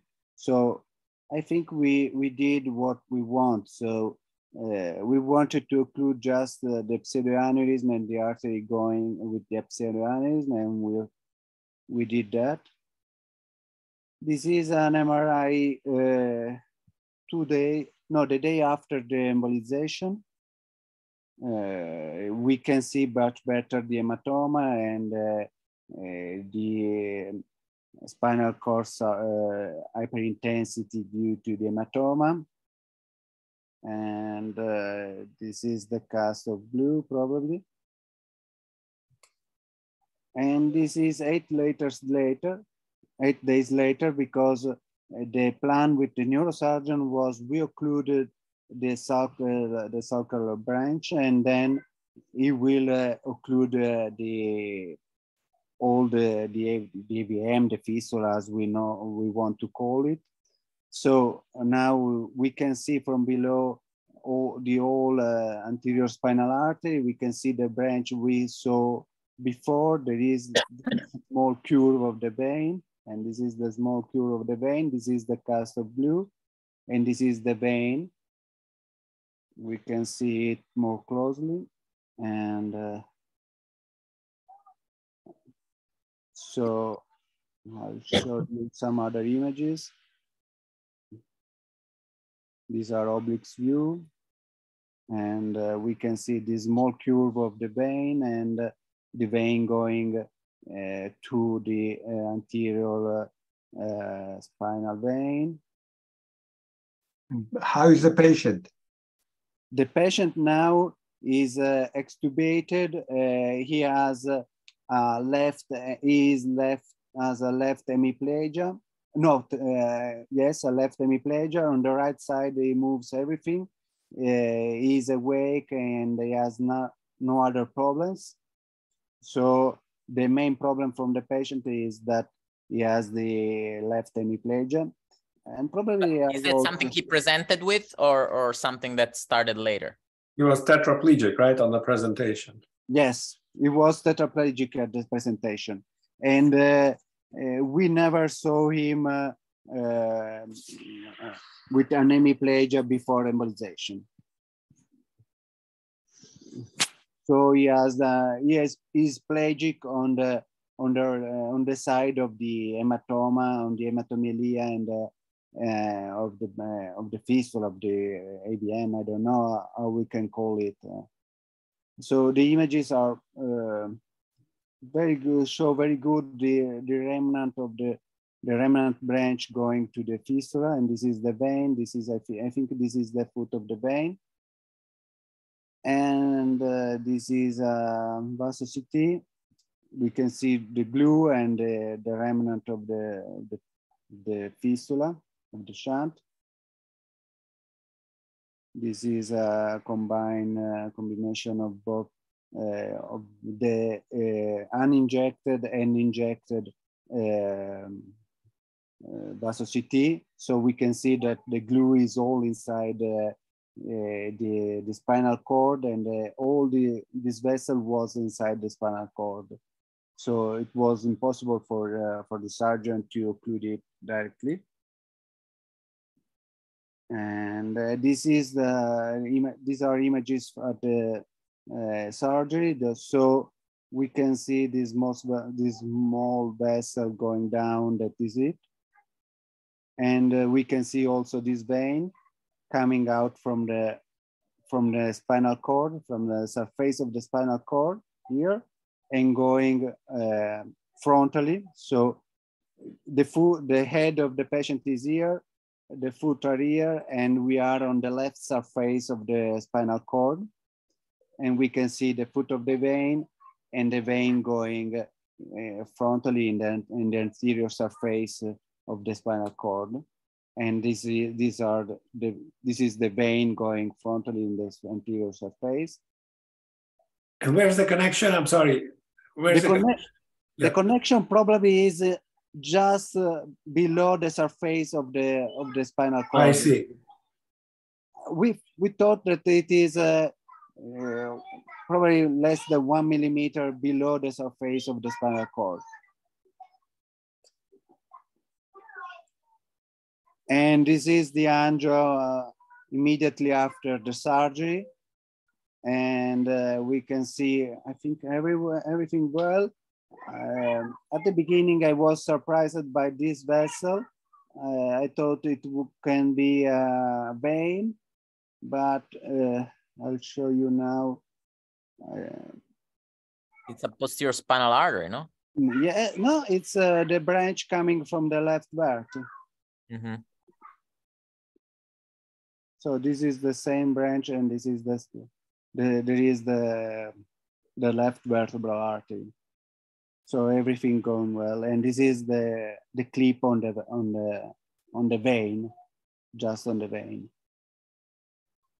So the patient now, I think I have no image. Oh yes, I have some other images, but the patient now is recovering from his left hemiplegia, but he has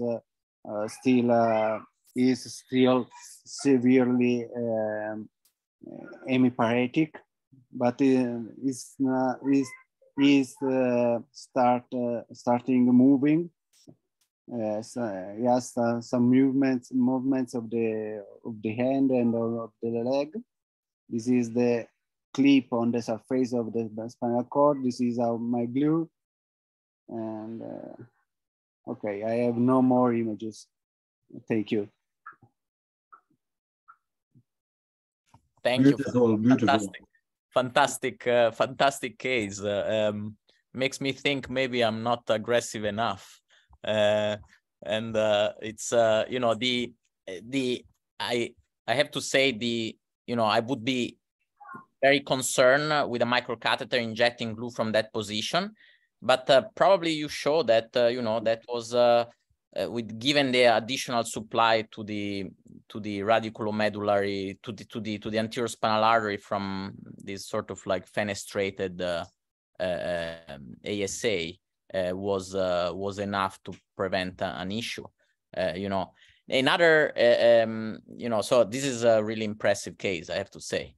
But I do have a sort of like a provocative question, which is if patient at the end ended up going to surgery no matter what, like here, really like what the endovascular treatment aims to prevent is really like only the acute re-rupture of the AVM, which is as I think it's an important part, but it's could it have gone like immediately to surgery? So have done like the whole treatment that we saw later only in one step, preventing the additional obvious risk that the endovascular treatment posed.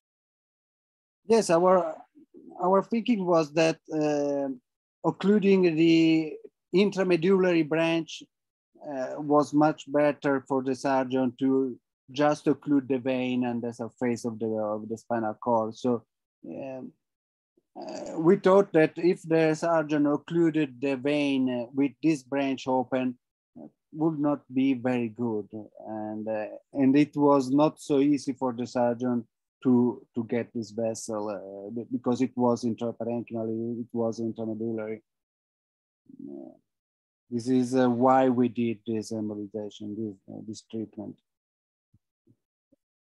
Yes, and about what Kim said in 2005, 6. Sorry? Tim Nelson, Yeah. the comment was, things have changed, I think, both in our understanding of spinal cord AVMs and in our materials. So I don't know. Something like this we would have never have done 10 years ago or 10 years ago. Today, the more and more we travel into spinal cord vessels, the more we understand how it goes. Well, yeah, it's always scary. I'm not saying not that, but and I would not push anybody who's at the beginning of their experience to do anything like this. But it's more controllable than we think. That was my message. Yeah, I think the reason I had that really kind of minimalistic comment in the beginning is that, as I said, it's very tempting to do something, but you have to be aware of your situation, right? I have not done a single one of these, and so I don't want to find out what my results would be, because it's not one of those where you can just start and expect at a medium-sized hospital in a medium-sized town, you're not going to expect to see many of these, right? And so you don't have the runway for takeoff, right? You want to fly a plane, you have to have a runway to take off. If you don't have a runway, you don't want to try to fly a plane. So from my perspective, hats off to you guys for doing this. This is gutsy and beautiful. But I think the takeaway, part of the takeaway is that I remember Pat Kelly had a paper in neurosurgery maybe 20 years ago about his posterior approach to pineal regional tumors with his circular, conic retractor. And there was actually a disclaimer in the article: kids, don't try this at home. Only do this in select places where people have the experience, like, you guys, Dodi, and major academic centers who have had the experience. But just to jump into an isolated spinal cord case is just, for me, is just, so unpredictable that, even though I'm toward the end of my career and I've done a lot of cases, but this is, I think it's important to know where to say, okay, this is too much. I don't know how many times you can pull this off. I don't know. Agree. It's beautiful. It's beautiful. I can't argue with that.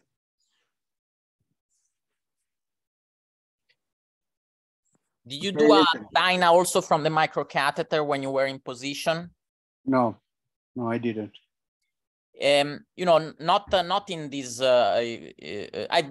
I've done it, not exactly with this disease, but that is something that retrospectively, like, if it could have gave me like a little more sort of like courage, because then you can really appreciate if there are little branches supplying the spinal cord from that transmedullary, that the extra resolution that you would get by doing it just from there. I think it could have. No, I'm not saying you should have done it. I'm saying, like, I'm thinking prospective when I have a case like this in a month or 1 year. I thought to do it, but at the end I thought that I already had a very good VASO-CT injecting mainly directly the anterior spinal artery, because when I injected from here, it was almost the same. And on the other side, I thought that here there was an hematoma and like my anatomical question here, right? And to all the anatomists also connected here, is that go to that axial image, please. This one? Yes, that transmedullary artery where essentially you injected glue, right? Can you point to it, please?